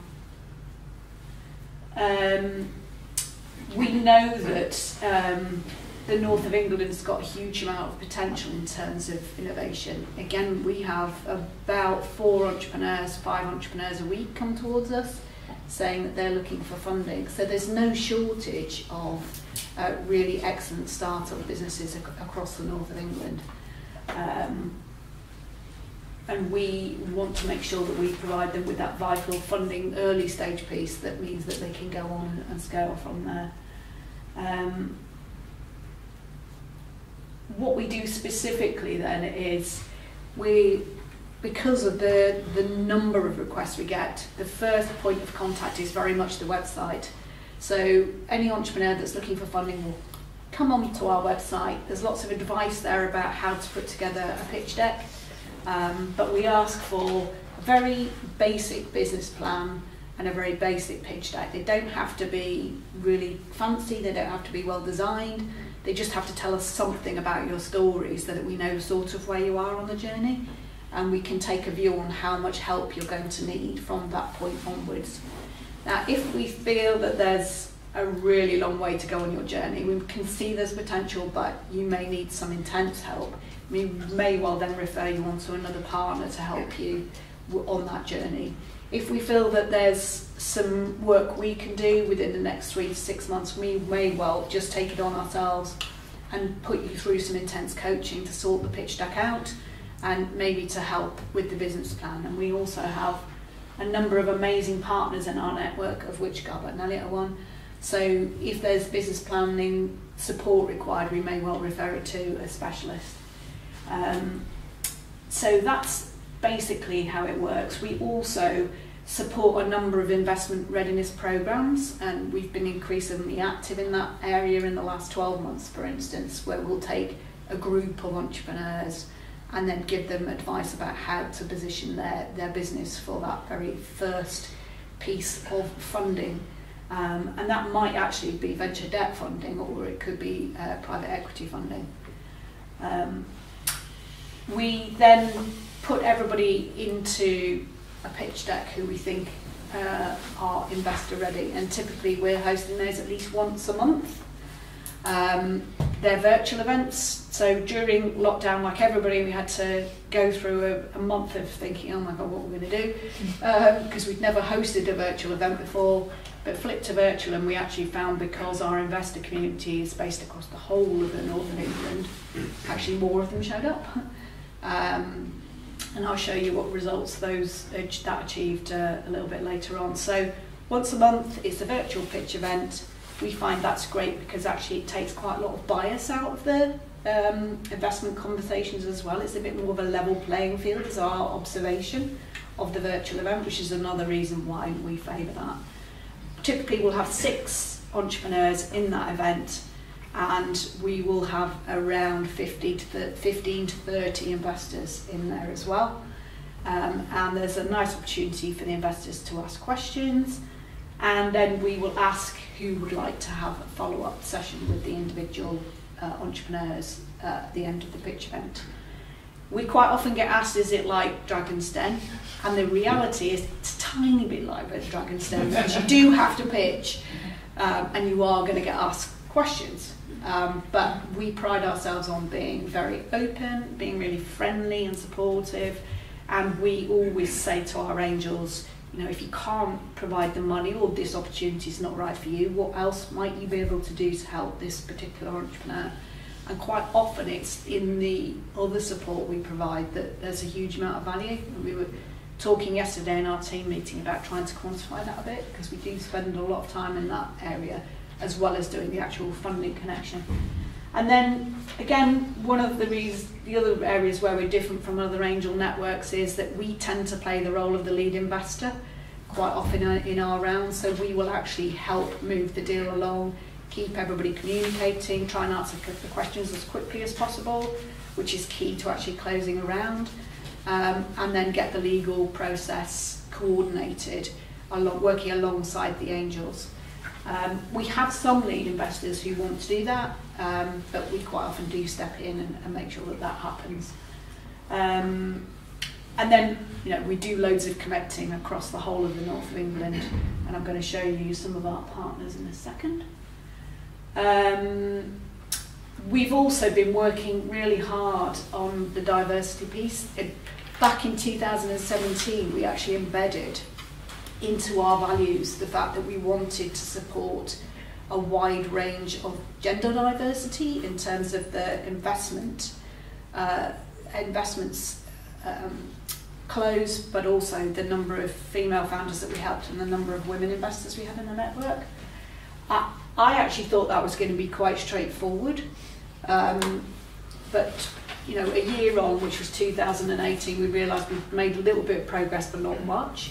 So we worked with the UK BAA to set up a huge event at the Queen's Hotel, actually, where we had 100 potential women investors come along and hear all about the sector, about how interesting it is to support early stage businesses, not just from a financial return perspective, but also from providing your skills, your expertise, and your mentoring and positivity to help them move forward. And we got quite a number of female investors joined us at that point. Then we then had a little bit of a hiatus and did something similar again earlier this year, online this time. And again, we've had about 17 new women investors join from that one event. So the reason why this is important, because there's a big piece of research from the UK BAA that says that if you're a woman investor, you're more likely to back a female founder, and your portfolio is likely to be 50% made up of investments from female founders. So there's a clear correlation between the number of women investors you have in your network and the number of women founders that you can support. So I'm really delighted. I don't have this on the slide because I was just looking at the stats this morning, but when I'm looking at the investments that we've helped facilitate this year, actually 40% of them have been for female founders. That's our best ever result. I've got a couple of other slides coming up a bit later on about what we're doing specifically in that area. So in terms of funding, we do two things. One is we have our angel network, but then we have a whole huge network of funding partners, so VCs, funds, family offices, particularly in the north of England. We all know everybody, I think, now. It's taken us quite a long time to get to that point. I would say there are very few organisations now that we don't know or have a contact with. And increasingly we've also been building our relationship with a number of London funders as well. But these are the ones that we've actually co-invested with in the last couple of years. We have ongoing conversations that don't always materialise going on all of the time. And I would say one thing from my observation of what's changed in the last 4 years is there's a lot more collaboration in the networks. People realising that actually when you come together around a startup, actually it's much better for the startup because you've got a broad range of funding and broad range of support, and easier to fill the rounds if you all work together. So it can still be a bit cutthroat, but a lot, I would say, much more collaborative than it used to be. So last year's statistics, so we were obviously hit by COVID, flipped to virtual, and then found ourselves in a situation where we actually doubled the number of pitch events that we held because we used to hold them alternate months. And because the more angels turned up, some of that was because they didn't have anything else to do. So getting people into the events was really quite straightforward, particularly last year. So we had what we thought was it is a really strong result last year with 19 deals completed. We did 10 the year prior to that, and 9 million altogether in joined up funding across our own network and co-investment. And we had 215 applications. So we've started this year just as strongly, so we've already closed 10, which is ahead of this point last year. We always find that September to December is actually the most active period. It's mainly because it's our year end as well, so we tend to try and close stuff just before Christmas as well, being totally honest. But we will hit at least that number. I think potentially we might go a bit over it as well. Just so you can see how our footprint works across the north of England, we've got 22% last year of opportunities coming from the Leeds City region. I suspect that's probably because we started here, and you know, because this is a Leeds Digital Festival event, obviously we've got a very strong affinity with Leeds. I wouldn't normally say that if I was in Manchester or Newcastle.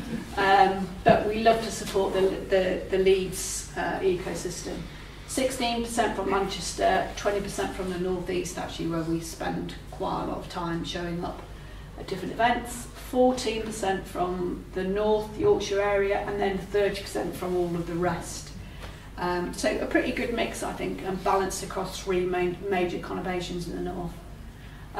Interestingly, our angel community is split in about the same percentages as well. So about 20% of our angels are also from Leeds or nearby, and that's pretty important if you've got investors who particularly want to support something hyperlocal. So in lockdown last year as well, we had this moment of realising that whilst we were supporting female founders, and we had a very active female founder, female investor network, which we used to run alternate months, there was still lots more to do. I also had been speaking to lots of different VCs across the north of England, and finding that inside, typically I was connected to a woman inside those VCs, which is interesting.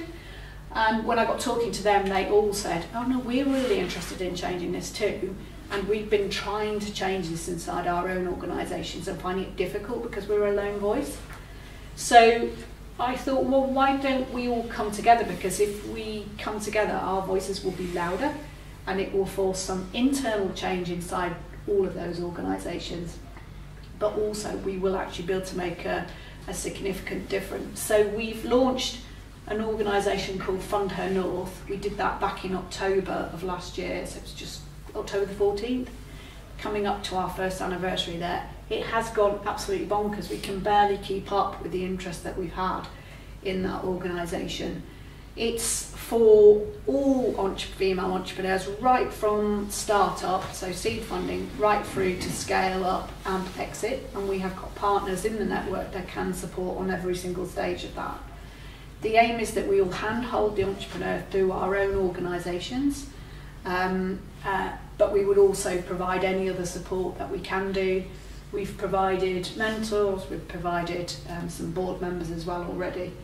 We've managed to raise over £2 million of funding for early stage female-led businesses, and we have some specific female-only pitch events that we run as part of Fund Her North. They're the only female founder-only pitch events in the north of England, which I was astonished by when we looked at it. They were the only ones. So we're really carrying on with that levelling up agenda, particularly as if you're in London, this is not so uncommon. You know, there are other things, probably multiple organisations you could tap into as a female founder. We've had over 800 people come to our different events. We've launched a website where the URL's there. On average, we get one new member signing up a day, mainly entrepreneurs, but also investors just coming to that site and signing up.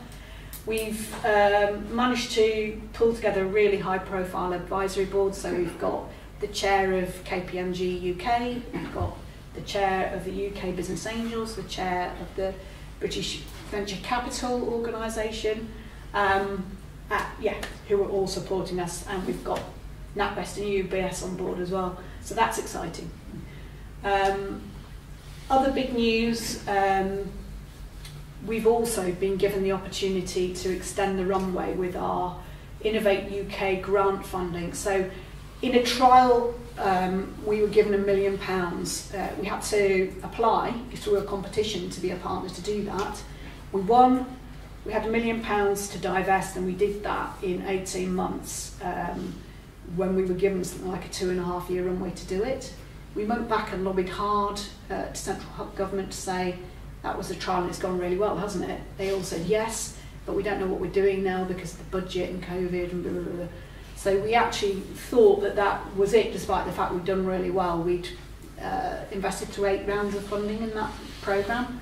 But they came back to us and said, not only are we going to give you more, we're going to give you 2 million, and we need you to divest that really quickly as well.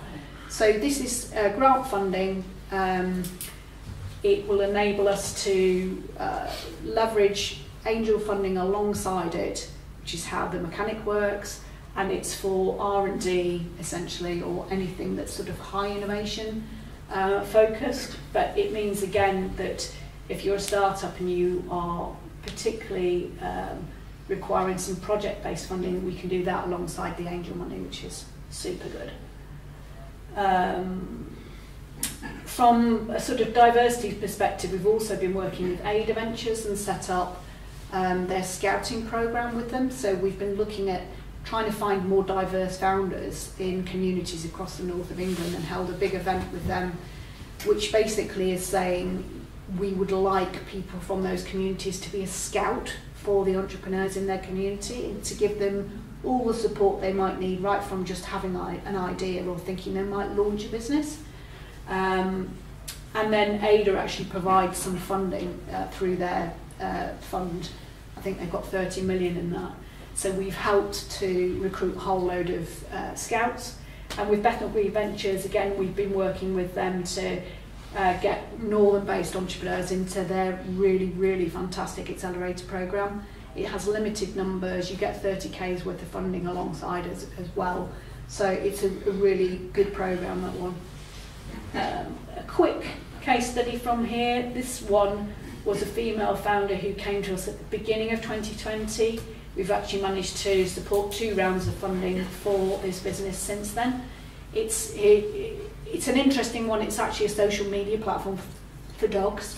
But anybody who's got a dog who's in the dog community will know that it's really fast growing. It's basically a play for advertising to run alongside it. It's growing really quickly, and we were able to place a non-exec and get some in-kind support for them for their marketing and their go-to-market strategy. And yeah, so really nice feedback there from Becky with her dog. So the only other thing I was going to mention is our partners. We're just really grateful that we've got amazing partners. We're working with Vivian and the team, and with Garbutt+Elliott, but also with a number of other partners who help us to provide the support to the entrepreneur community in the north of England. We couldn't do it without them. Thanks for everybody who supported us in the 4 years. It's been a pretty amazing journey, but one that we've all really enjoyed. So the time ran out there so quickly. I was so grateful for the prompts though. So yeah, any questions from anybody? It's quite warm in here, isn't it? Yeah. So you mentioned we could get in touch with you with a quite basic pitch deck. What does that pitch deck have to include? Okay, so ideally what you want to include in your pitch deck in an ideal world is why you've started this business. So generally speaking, the pitches that get the most traction are the ones where there's a really compelling personal story at the beginning of it. You know, why did you do this? And being an entrepreneur is really hard, isn't it? I mean, when I've worked alongside entrepreneurs in the last 4 years, it's given me an even greater respect for how tough it is out there, and particularly through the last 2 years and all that uncertainty. So yeah, why did you start it? And what's keeping you going? And if there's a personal connection or a connection into markets that are going to be useful, say it there. Then what is your business and why is it unique? And what is the problem you're trying to solve? So those things at the front end of the presentation, particularly like what is the problem you're trying to solve, and then going on to explain how you can prove that that is a real problem by showing that you're getting some traction in the market. Now, 50% of the businesses we support are pre-revenue, so it doesn't have to be revenue generative at this point. However, you do need to be able to prove that there is a market there. So either by building a community or by doing some research, or there are other things you can do to prove that your product is actually going to have a market when you go out. The next thing would be talking about how you're going to build that business. So what are your plans in terms of the go-to-market perspective? If you've got a community, how are you going to grow that? How are you going to monetize that? What are the early conversations that you're having? Who's in your team? I know Alex was talking and Sarah talked at the beginning from Mercia about how important team members are. Super important that you've got a broad mix of experience and approach that could be complementary to your business, because most investors are looking for, is this a team I can support? And then at the end, some basic business financial modelling that shows how your business is going to go from where you are today. You could possibly go backwards if there is some history there that's useful, and then going forward to the next 3 to 5 years, how that business is going to grow. And then last, what is your ask? I'm looking for X amount of money in return for X amount of equity, which means you probably need to have a business valuation in there. So those would be my top tips. The ones where there's a personal story are always the ones that people remember. You've got to have the other stuff, but that will really help get you noticed and make you memorable. So thanks for the question. Anything else? So I'm interested in what defines a northern business, because at the moment lots of people are, I'm looking at contractors all over England because I can't necessarily find people to work on it in Leeds. So what defines a northern business? So your business is registered here though, isn't it? Yes. Yeah. So that would count. So we, generally speaking, we say, first of all, ideally we would like the businesses to be registered in the north of England. If that's not the case and it still looks really interesting, the next go-to place would be you must have a reasonable number of people based in the north of England. So it's going to support the northern economy in some way. Then if you're neither of those things, we probably are going to say no unless you will relocate. We have had a number of businesses come towards us who've said, if you can get the funding, we'll come, and then have done. But yeah, that's mainly how we'd work. I mean, if we felt it was still a brilliant opportunity, we'd pass you on to someone else who can help. We wouldn't just leave it. So we have really strong angel network connections into London and in other parts of the UK. Any last questions?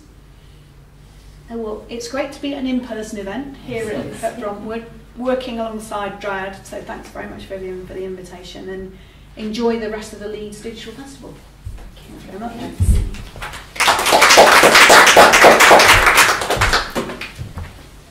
Thank you very much. So our last speakers will be Simon Palmer and James Wright from Garbutt+Elliott, who will tell us about R&D tax credit and investment schemes.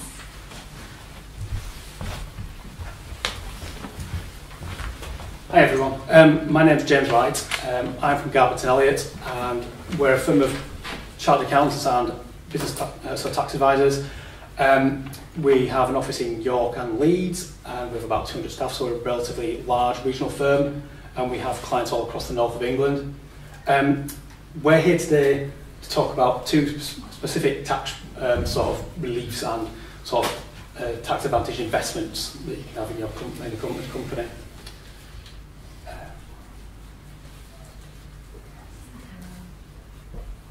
Oh, sorry.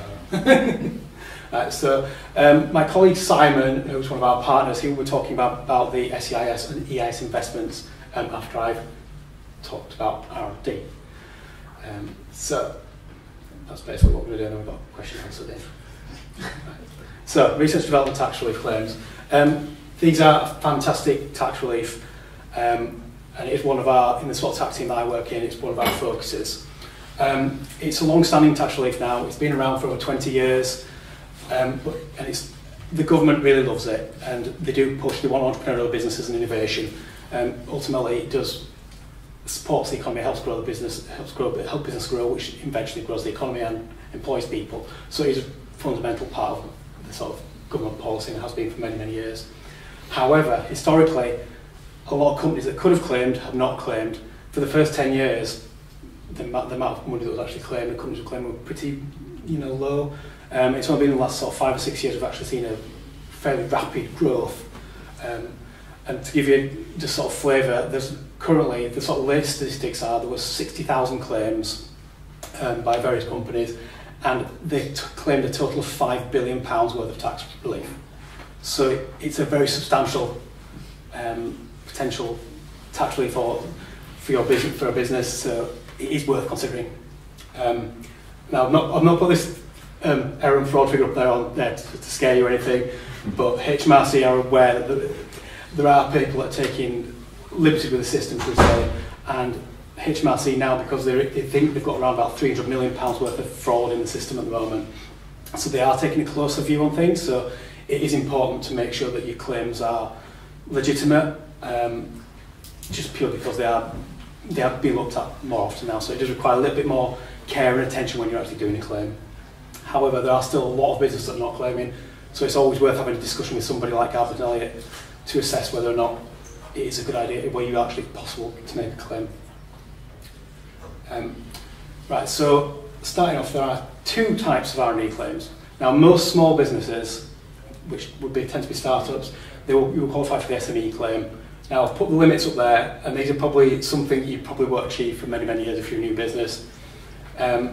So, it'd be a nice thing to get to that kind of size of business. They're all in euros because it's still tied in with the EU. We've agreed when we were still members of the EU. I don't know what's going to change or not, back into pounds or not. The only reason I'm discussing the second scheme is because, as Vivian mentioned earlier, if you've got subsidised R&D with grants, you probably won't be able to claim the SME scheme purely because you've been funded, but there is another scheme you can claim, and it just means the tax rate is slightly less. The SME scheme is really brilliant. You effectively get 130% on top of the expenditure you've already spent as an extra tax deduction from your company's results. So for every £1 you spend, you're getting effectively £2.30 going through.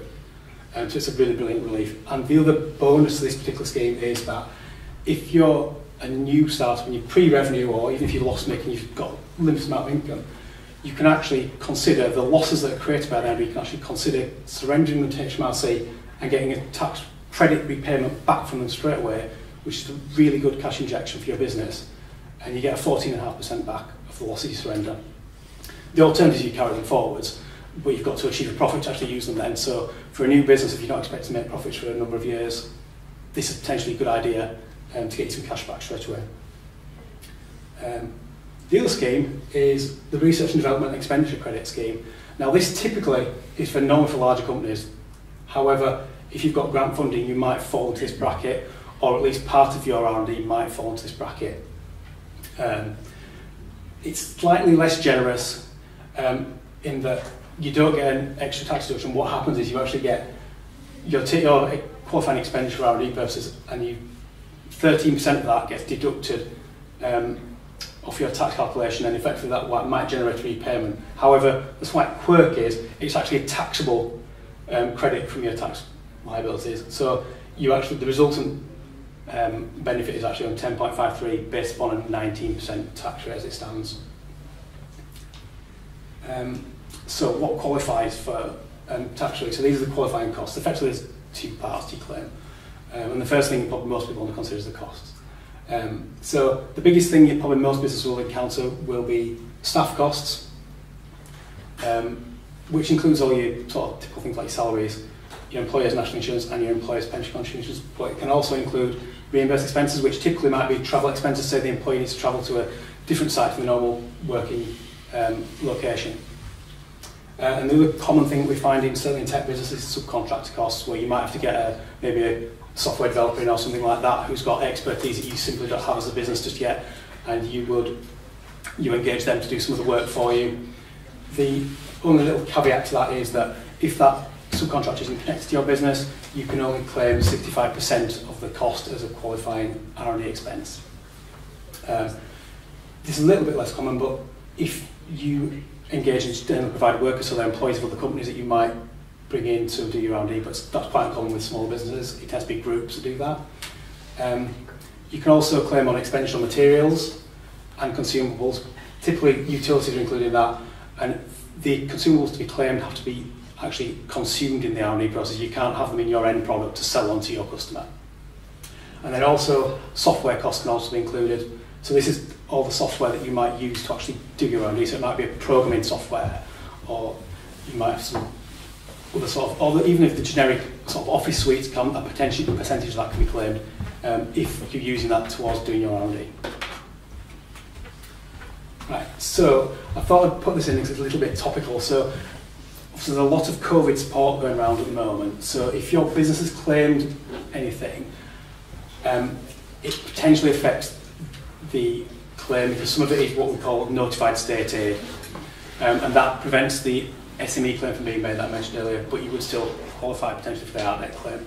Now, so there's the three loans there. So you've got Coronavirus Business Interruption Loan Scheme, the Coronavirus Large Business Loan Scheme, which probably isn't necessarily relevant for smaller startups, and also bounce back loans. It's also important to note that if anyone's claiming these sort of furlough grants, they don't actually affect the status of the claim. However, you can't actually include any salary costs relating to employees that have actually been in the period that their employees furloughed, because you basically have that funded for you and you haven't spent that money. Right, so what is R&D basically? Now this is the HMRC sort of definition, so it's an advance in science and technology through the resolution of scientific or technological uncertainty.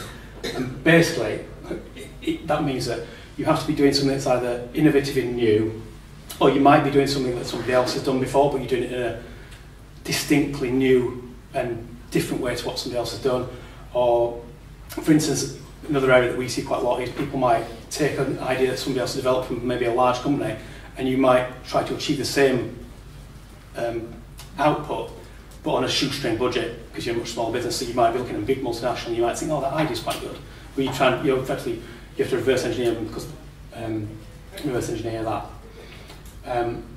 The resolution of the uncertainty, so there has to be something you don't know how to do, and you're not quite sure how to solve it, and that's the R&D process itself. So that's how the process of you going through trying to actually solve whatever problem it is you're looking at. The key thing here is it's not just the uncertainty from your business, it has to be an uncertainty in your particular field. So it's not enough that just your company doesn't know how to do it, it has to be the competent professionals in your particular field that whatever your idea is, that nobody else is basically doing it, or at least that information is not in the public domain so that everybody hasn't got access to that knowledge yet. And I guess in the tech sector, because things move so quickly, what's today's innovation very quickly will become everybody's doing it kind of thing. So it does move very fast in the sector we're looking at.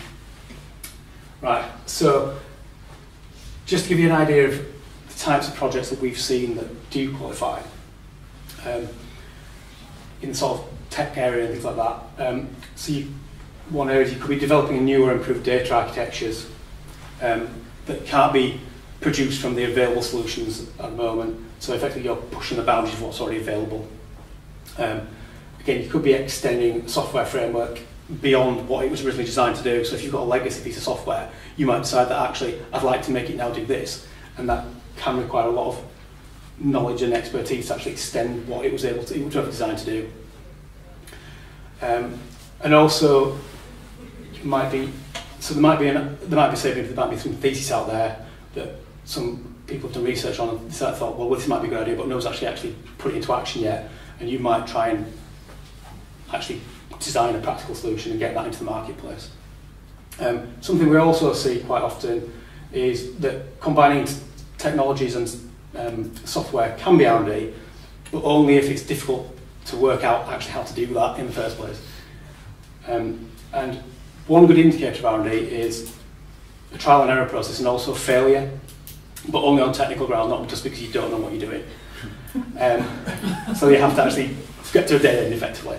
And they tend to be ideal. So if you're have an iterative process and you've got coming up against a lot of problems, you just have to work around solving and resolving them. It's probably a good idea that a good indication there is R&D there potentially to look at. And these are things that don't qualify. So effectively, if you're assembling things in just a standard way that you do every day, that's something your industry would do every day, that won't be R&D. Again, routine copying and adapting software technology, that wouldn't be qualifying. If it's really quick and easy to resolve, it's probably not going to be R&D. And then again, sort of minor changes that you might make, minor tweaks you might make to a piece of software, again, there needs to be a substantial sort of amount of work you're putting into it. Things like cosmetic change, so for instance on a user interface you might decide it looks a bit rubbish and you want to modernise it. Unfortunately that wouldn't qualify. And again, sort of minor maintenance of the product once it's up and running, and also maybe doing minor fault fixing, again wouldn't qualify. But if you were making if there were substantial errors once you got the actual, if you were software, you got it working, and you found a lot of bugs in it, then the actual fixing that potentially is still R&D though, if it's significant enough to cause a program not to work. Right, so just an example to give you an idea of the sort of tax savings that can actually achieve here and just how generous the SME scheme actually is. I'll just put a work calculation up here. So, and this is not something that's uncommon with a new business. It's not, this is the sort of claims that we see quite regularly. So the staff cost £50,000. We've got an unconnected contractor, so although you spent £20,000, you can only claim £13,000 of that as qualifying cost. And then we've got £10,000 of software license that you can use in your R&D. Now, overall that works out at £73,000 qualifying costs. But when you do your tax computation, you actually get nearly £95,000 actual extra deduction. So you've got nearly £168,000 of costs going through your tax computations. Now, assuming that you're a loss-making business at this point, you potentially surrender all that £168,000 for a tax repayment straight away, and you're looking at a £24,000 repayment. So it's a fairly substantial chunk. But again, like with most of the reliefs, it is sadly after the event, so you have to spend the money first, unfortunately, and you have to also put your accounts together and your tax computation. So it isn't up front, so you have to fund this up front, unfortunately. And then just a few little practical points really to finish off.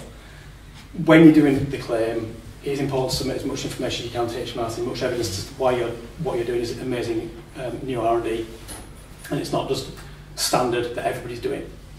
A lot of small businesses consider capitalising R&D costs, certainly a sort of software development kind of projects. However, this doesn't actually stop you claiming the R&D relief. There is something called a Section 1308 election, which actually effectively means we can claim the tax position is exactly the same as if it's just gone through your profit and loss. The only difference is your balance sheet will have an asset on it, which can potentially help with investment because you've got a positive looking balance sheet. From a sort of admin side of things, the R&D claim has to be submitted with your company tax return and your accounts. So you need to have all that. So you need to have gone past your year and make sure that your accounts done your accounts and your tax computations and return.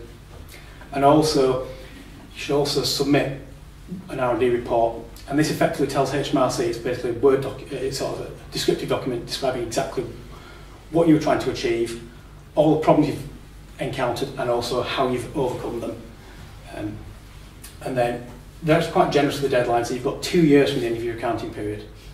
So you've got where your sort of tax is due 1 year after and your accounts are due 9 months. So you've actually got quite a long time. You could go back. So if you feel like you've missed the boat, you might be able to go back if you've got to go back a couple of years still at this point. And just as a sort of expectation when money comes through, basically HMRC will process most claims within 4 weeks, assuming they don't require any more information.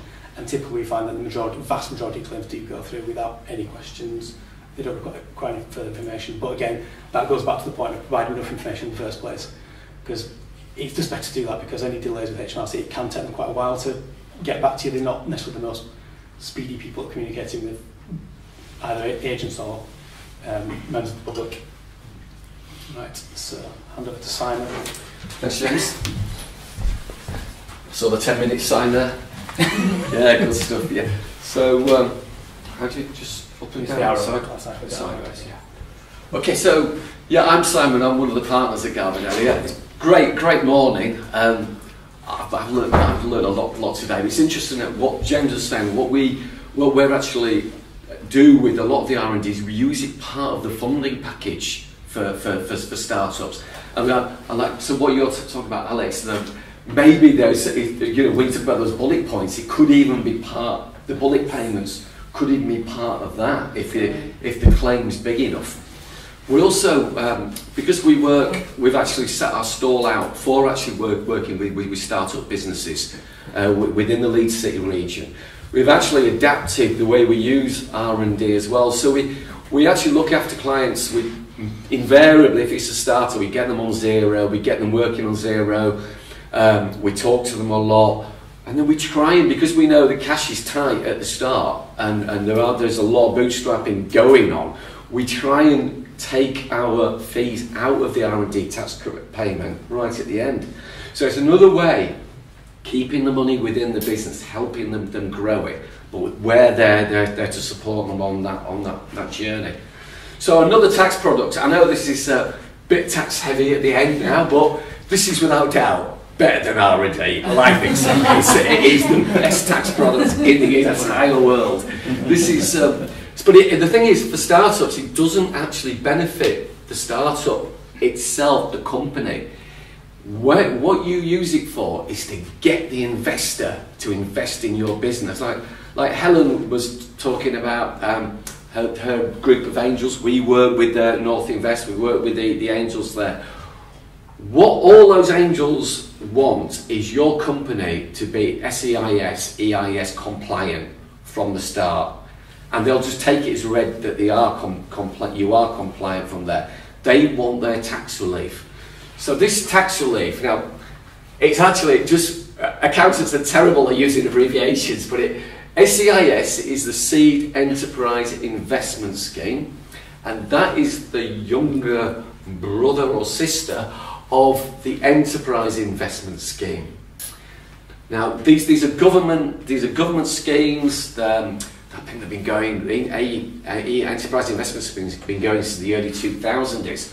But what it does under Seed Enterprise, it gives the investor 50% of his investment back against his income tax, or 30% under EIS. So it can actually take that, your investor that you find can take that tax back up to two years and claim from a tax return he submitted 2 years ago or in the current year.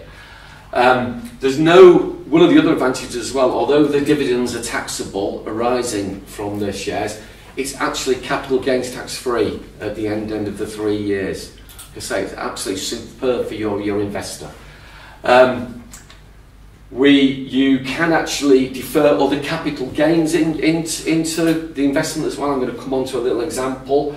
One of the important things is under SEIS, an individual investor is only limited to 100,000, and he can only invest up to 30% in your business. With EIS, that goes up to 1 million. The company limits 150,000 for SEIS. So you can only, when James makes an application, he applies for SEIS and EIS, but you can only invest up to 150,000 under the SEIS. So you can use that when you're actually doing a call out to all the investors, say, yeah, get in quick, get your 50% tax in first, and then before everyone else moves on to the 30%. Now, if there's a special, just recently, 2018, I think it was, a new generation of companies came in called KICs, which are knowledge-intensive companies. Now, that's actually wrong. The company limit for a knowledge-intensive company is actually £12 million, and it actually extends the term of a young company from 2 years for SEIS, 7 years for EIS. It actually extends it to 10 years. So if you've got if you know companies, or you're part of a company that's actually 10 years old and you're still doing a lot of R&D, you're still doing a lot of knowledge intensive work within your company, you could still get EIS at that point. So just a really quick example showing the advantages. Non-EIS, EIS, CDEIS. Or if it's non-EIS and you invest £10,000 and 3 years later the shares are worth £50,000, fantastic. The investor's made a profit, he's going to pay capital gains tax at 10%, that's the entrepreneur, that's 10%, he's going to get his entrepreneur's relief on that, and he's ended up with a profit of £36,000. If he's actually under EIS, he will actually get to keep the £3,000 tax relief he initially gets. That's 30% of the 10,000. So his profit at the end is 43,000. Under CDIS, you get the 50% tax relief, which is the £5,000 relief, and you get to keep 45,000 at the end. So it gets even better than that. So imagine so when you're actually talking to your investor, it's about getting the investor on board to invest in your business. What an investor is always going to think is, it's going to think the risk, I could lose all my money overnight. If the conditions are right, under SEIS, an investor could just lose 16% of what he puts in, if the conditions are right. So just there's an income tax relief that's available to everybody that's called loss relief, and that's at their highest rate. So let's say under this, they invest £10,000, 3 years later the shares are worth absolutely nothing, it's been a failure. But you're talking to your investor, you're not going to say you're a failure, but this is the safety valve for him, just in case. So EIS, he will get the initial £3,000 income tax relief. He will also get 40% of the £7,000, which is 2,800. So he will actually make a net loss of 42%, or 4,200 quid. Under CDIS, he's got the £5,000, and he also gets the loss relief of 40% of the £5,000 remaining after his initial income tax relief. So he's got a net loss of £3,000. But if he's actually reinvested his capital gain, and let's say he is a property guy and he's paying capital gains tax at 28% when he sells his property, his residential letting property, he can roll over 50% of that into it. So that's another 1,400 quid for him. So this is how it comes down to that 16%. So that's the classic condition. So if you ever find an investor like that, and then brilliant. So yeah, so just a bit of small print.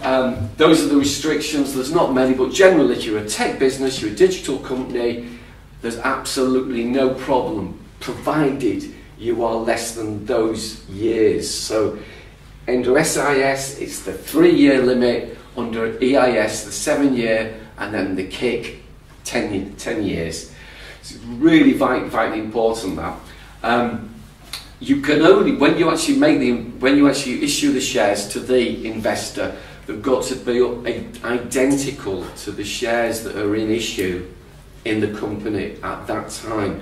So you can't give him any preferential breaks or anything, anything where it's, we're guaranteed to pay you back out of your capital at the end of 2 years. He's got to have the same risk as everyone else.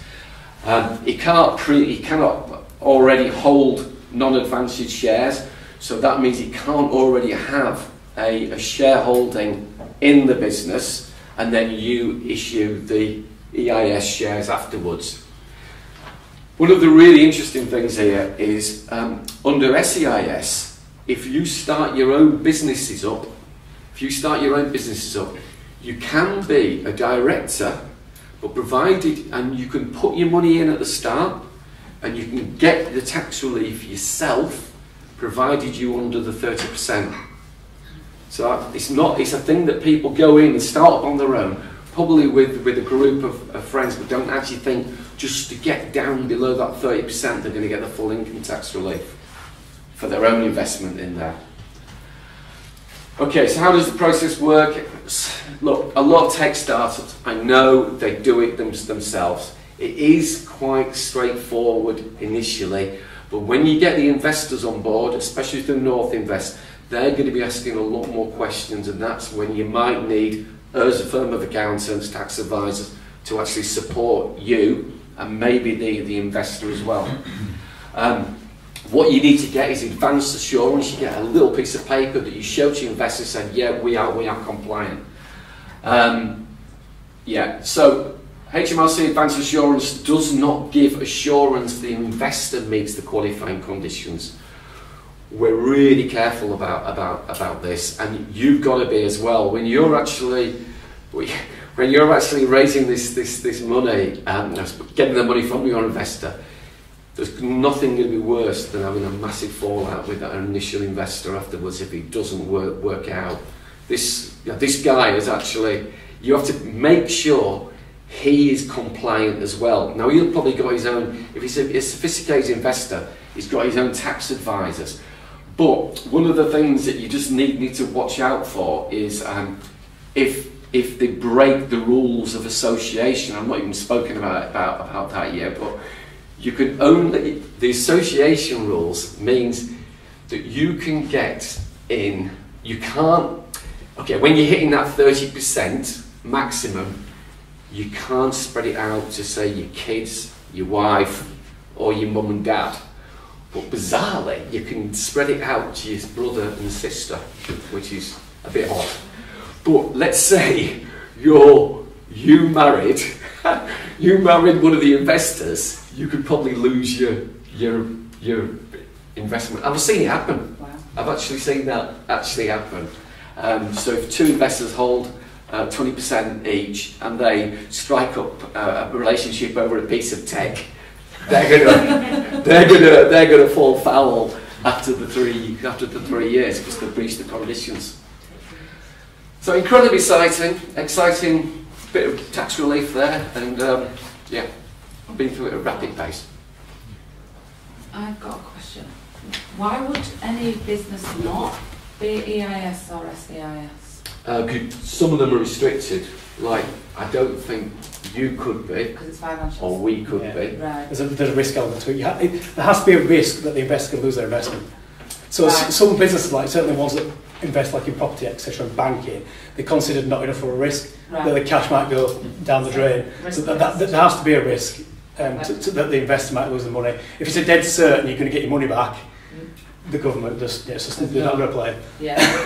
Well, we're dealing with an insurtech company at the moment, and if it was a pure insurance company where they just use one broker, it's going to fall foul because insurance falls out of it. But if they've got multiple, if they work with multiple people within the insurance world, for some reason it suddenly becomes a platform, a platform, and it works. They are going to get that EIS and SEIS relief. So, yeah. What's the due diligence that HMRC do to make sure that you qualify, that you're a genuine company, etc.? Is a bit in both terms, R&D and SEIS and EIS. With the SEIS in particular. So there's, I can't remember off the top, but there's basically this big long checklist. And effectively, you basically read through it and tick off against it, and you submit that as a declaration that you meet all the requirements. It is things like saying you've not got 30% shares, and your age of your company, and you're not getting too much. You're not getting over the investment limits, and so it is very prescribed. It's quite a methodical process, and it is all available on HMRC's website.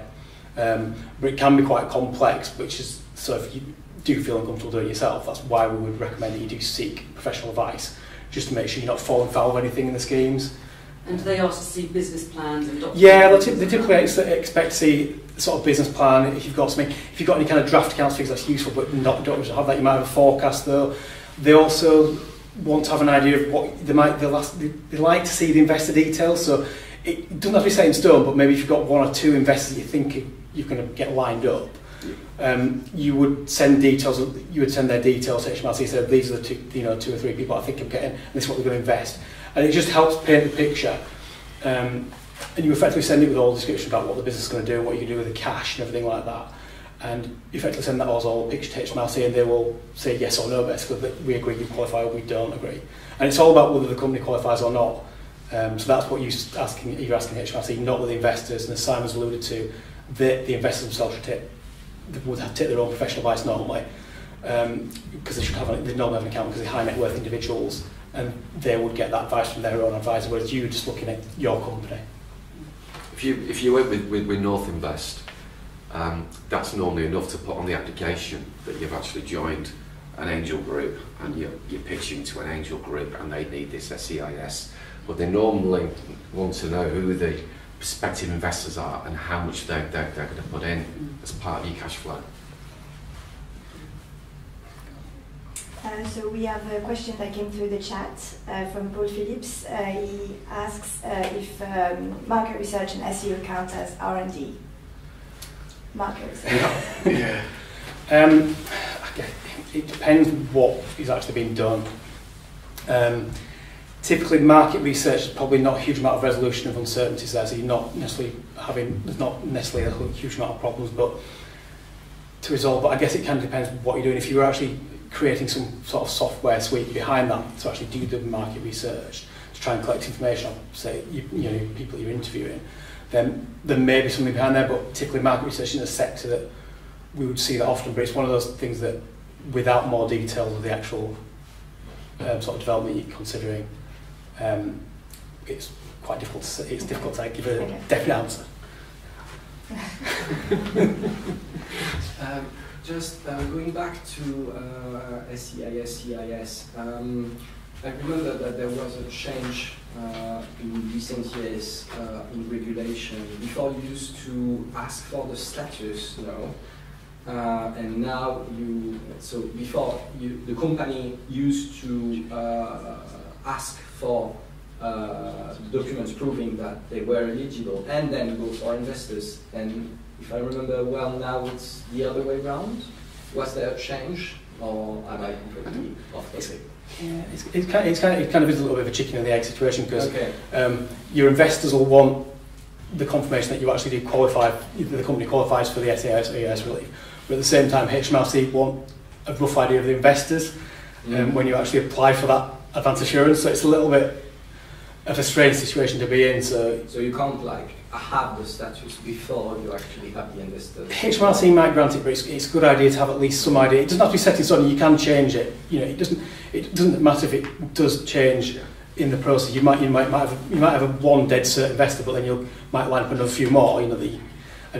So it's not the end of the world if you did change. It's a bit of a weird situation to be in. Yeah. And it always we see it happen. It can be both ways. Look, it's strict. It is now supposed to be. We would approve where your investment's from, but people make their own applications. It's not just something we exclusively do. It's not. You can make your own applications. Have a go. Somewhere like North Invest will give you help with that, and also the HMRC sort of web pages on this are very detailed and will guide you through it, and they are quite good. But if you get stuck, obviously that's when you would want to seek advice, just to make sure you're not falling foul of anything. Okay. Last question, I think. I just want to ask, Jeff, I know you work with a lot of startups and small businesses. In your view, do you think businesses are taking this up? Do you think awareness is good in the startup market about both of these products? Interesting to know. We've got some startups today, but you generally feel we've been trying to communicate that out to as many people as possible. We've been Garbutt+Elliott being part of the investment readiness, and I've been banging on about this as part of that as well, about SEIS and EIS and all the other parts of the investment readiness as well. So we try to do our best in the Leeds City region. You do a fantastic job, Simon. I was just interested in whether you thought, because I think there is a lack of knowledge in market. Really? Okay. I don't mean as a result of people not doing what they need to do, but maybe we need to be speaking more about this to startups. And somebody like us at Adventure, for example, should we be doing a bit more? So, yeah. Yeah. Interesting. Yeah. Always happy to work with you guys. Awesome. Yeah. Okay. Thank you very much. Thanks.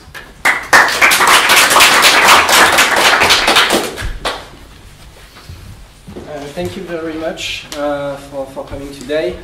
So it's the end of the event and the end of the live stream as well. So for the people who attended the live stream, we have recorded everything. We will be sending out the link to the recorded event once it's ready. And we will also share the slides to any person who requested specifically, if all the speakers obviously agree to it. Thank you again, and hopefully you have enjoyed the event.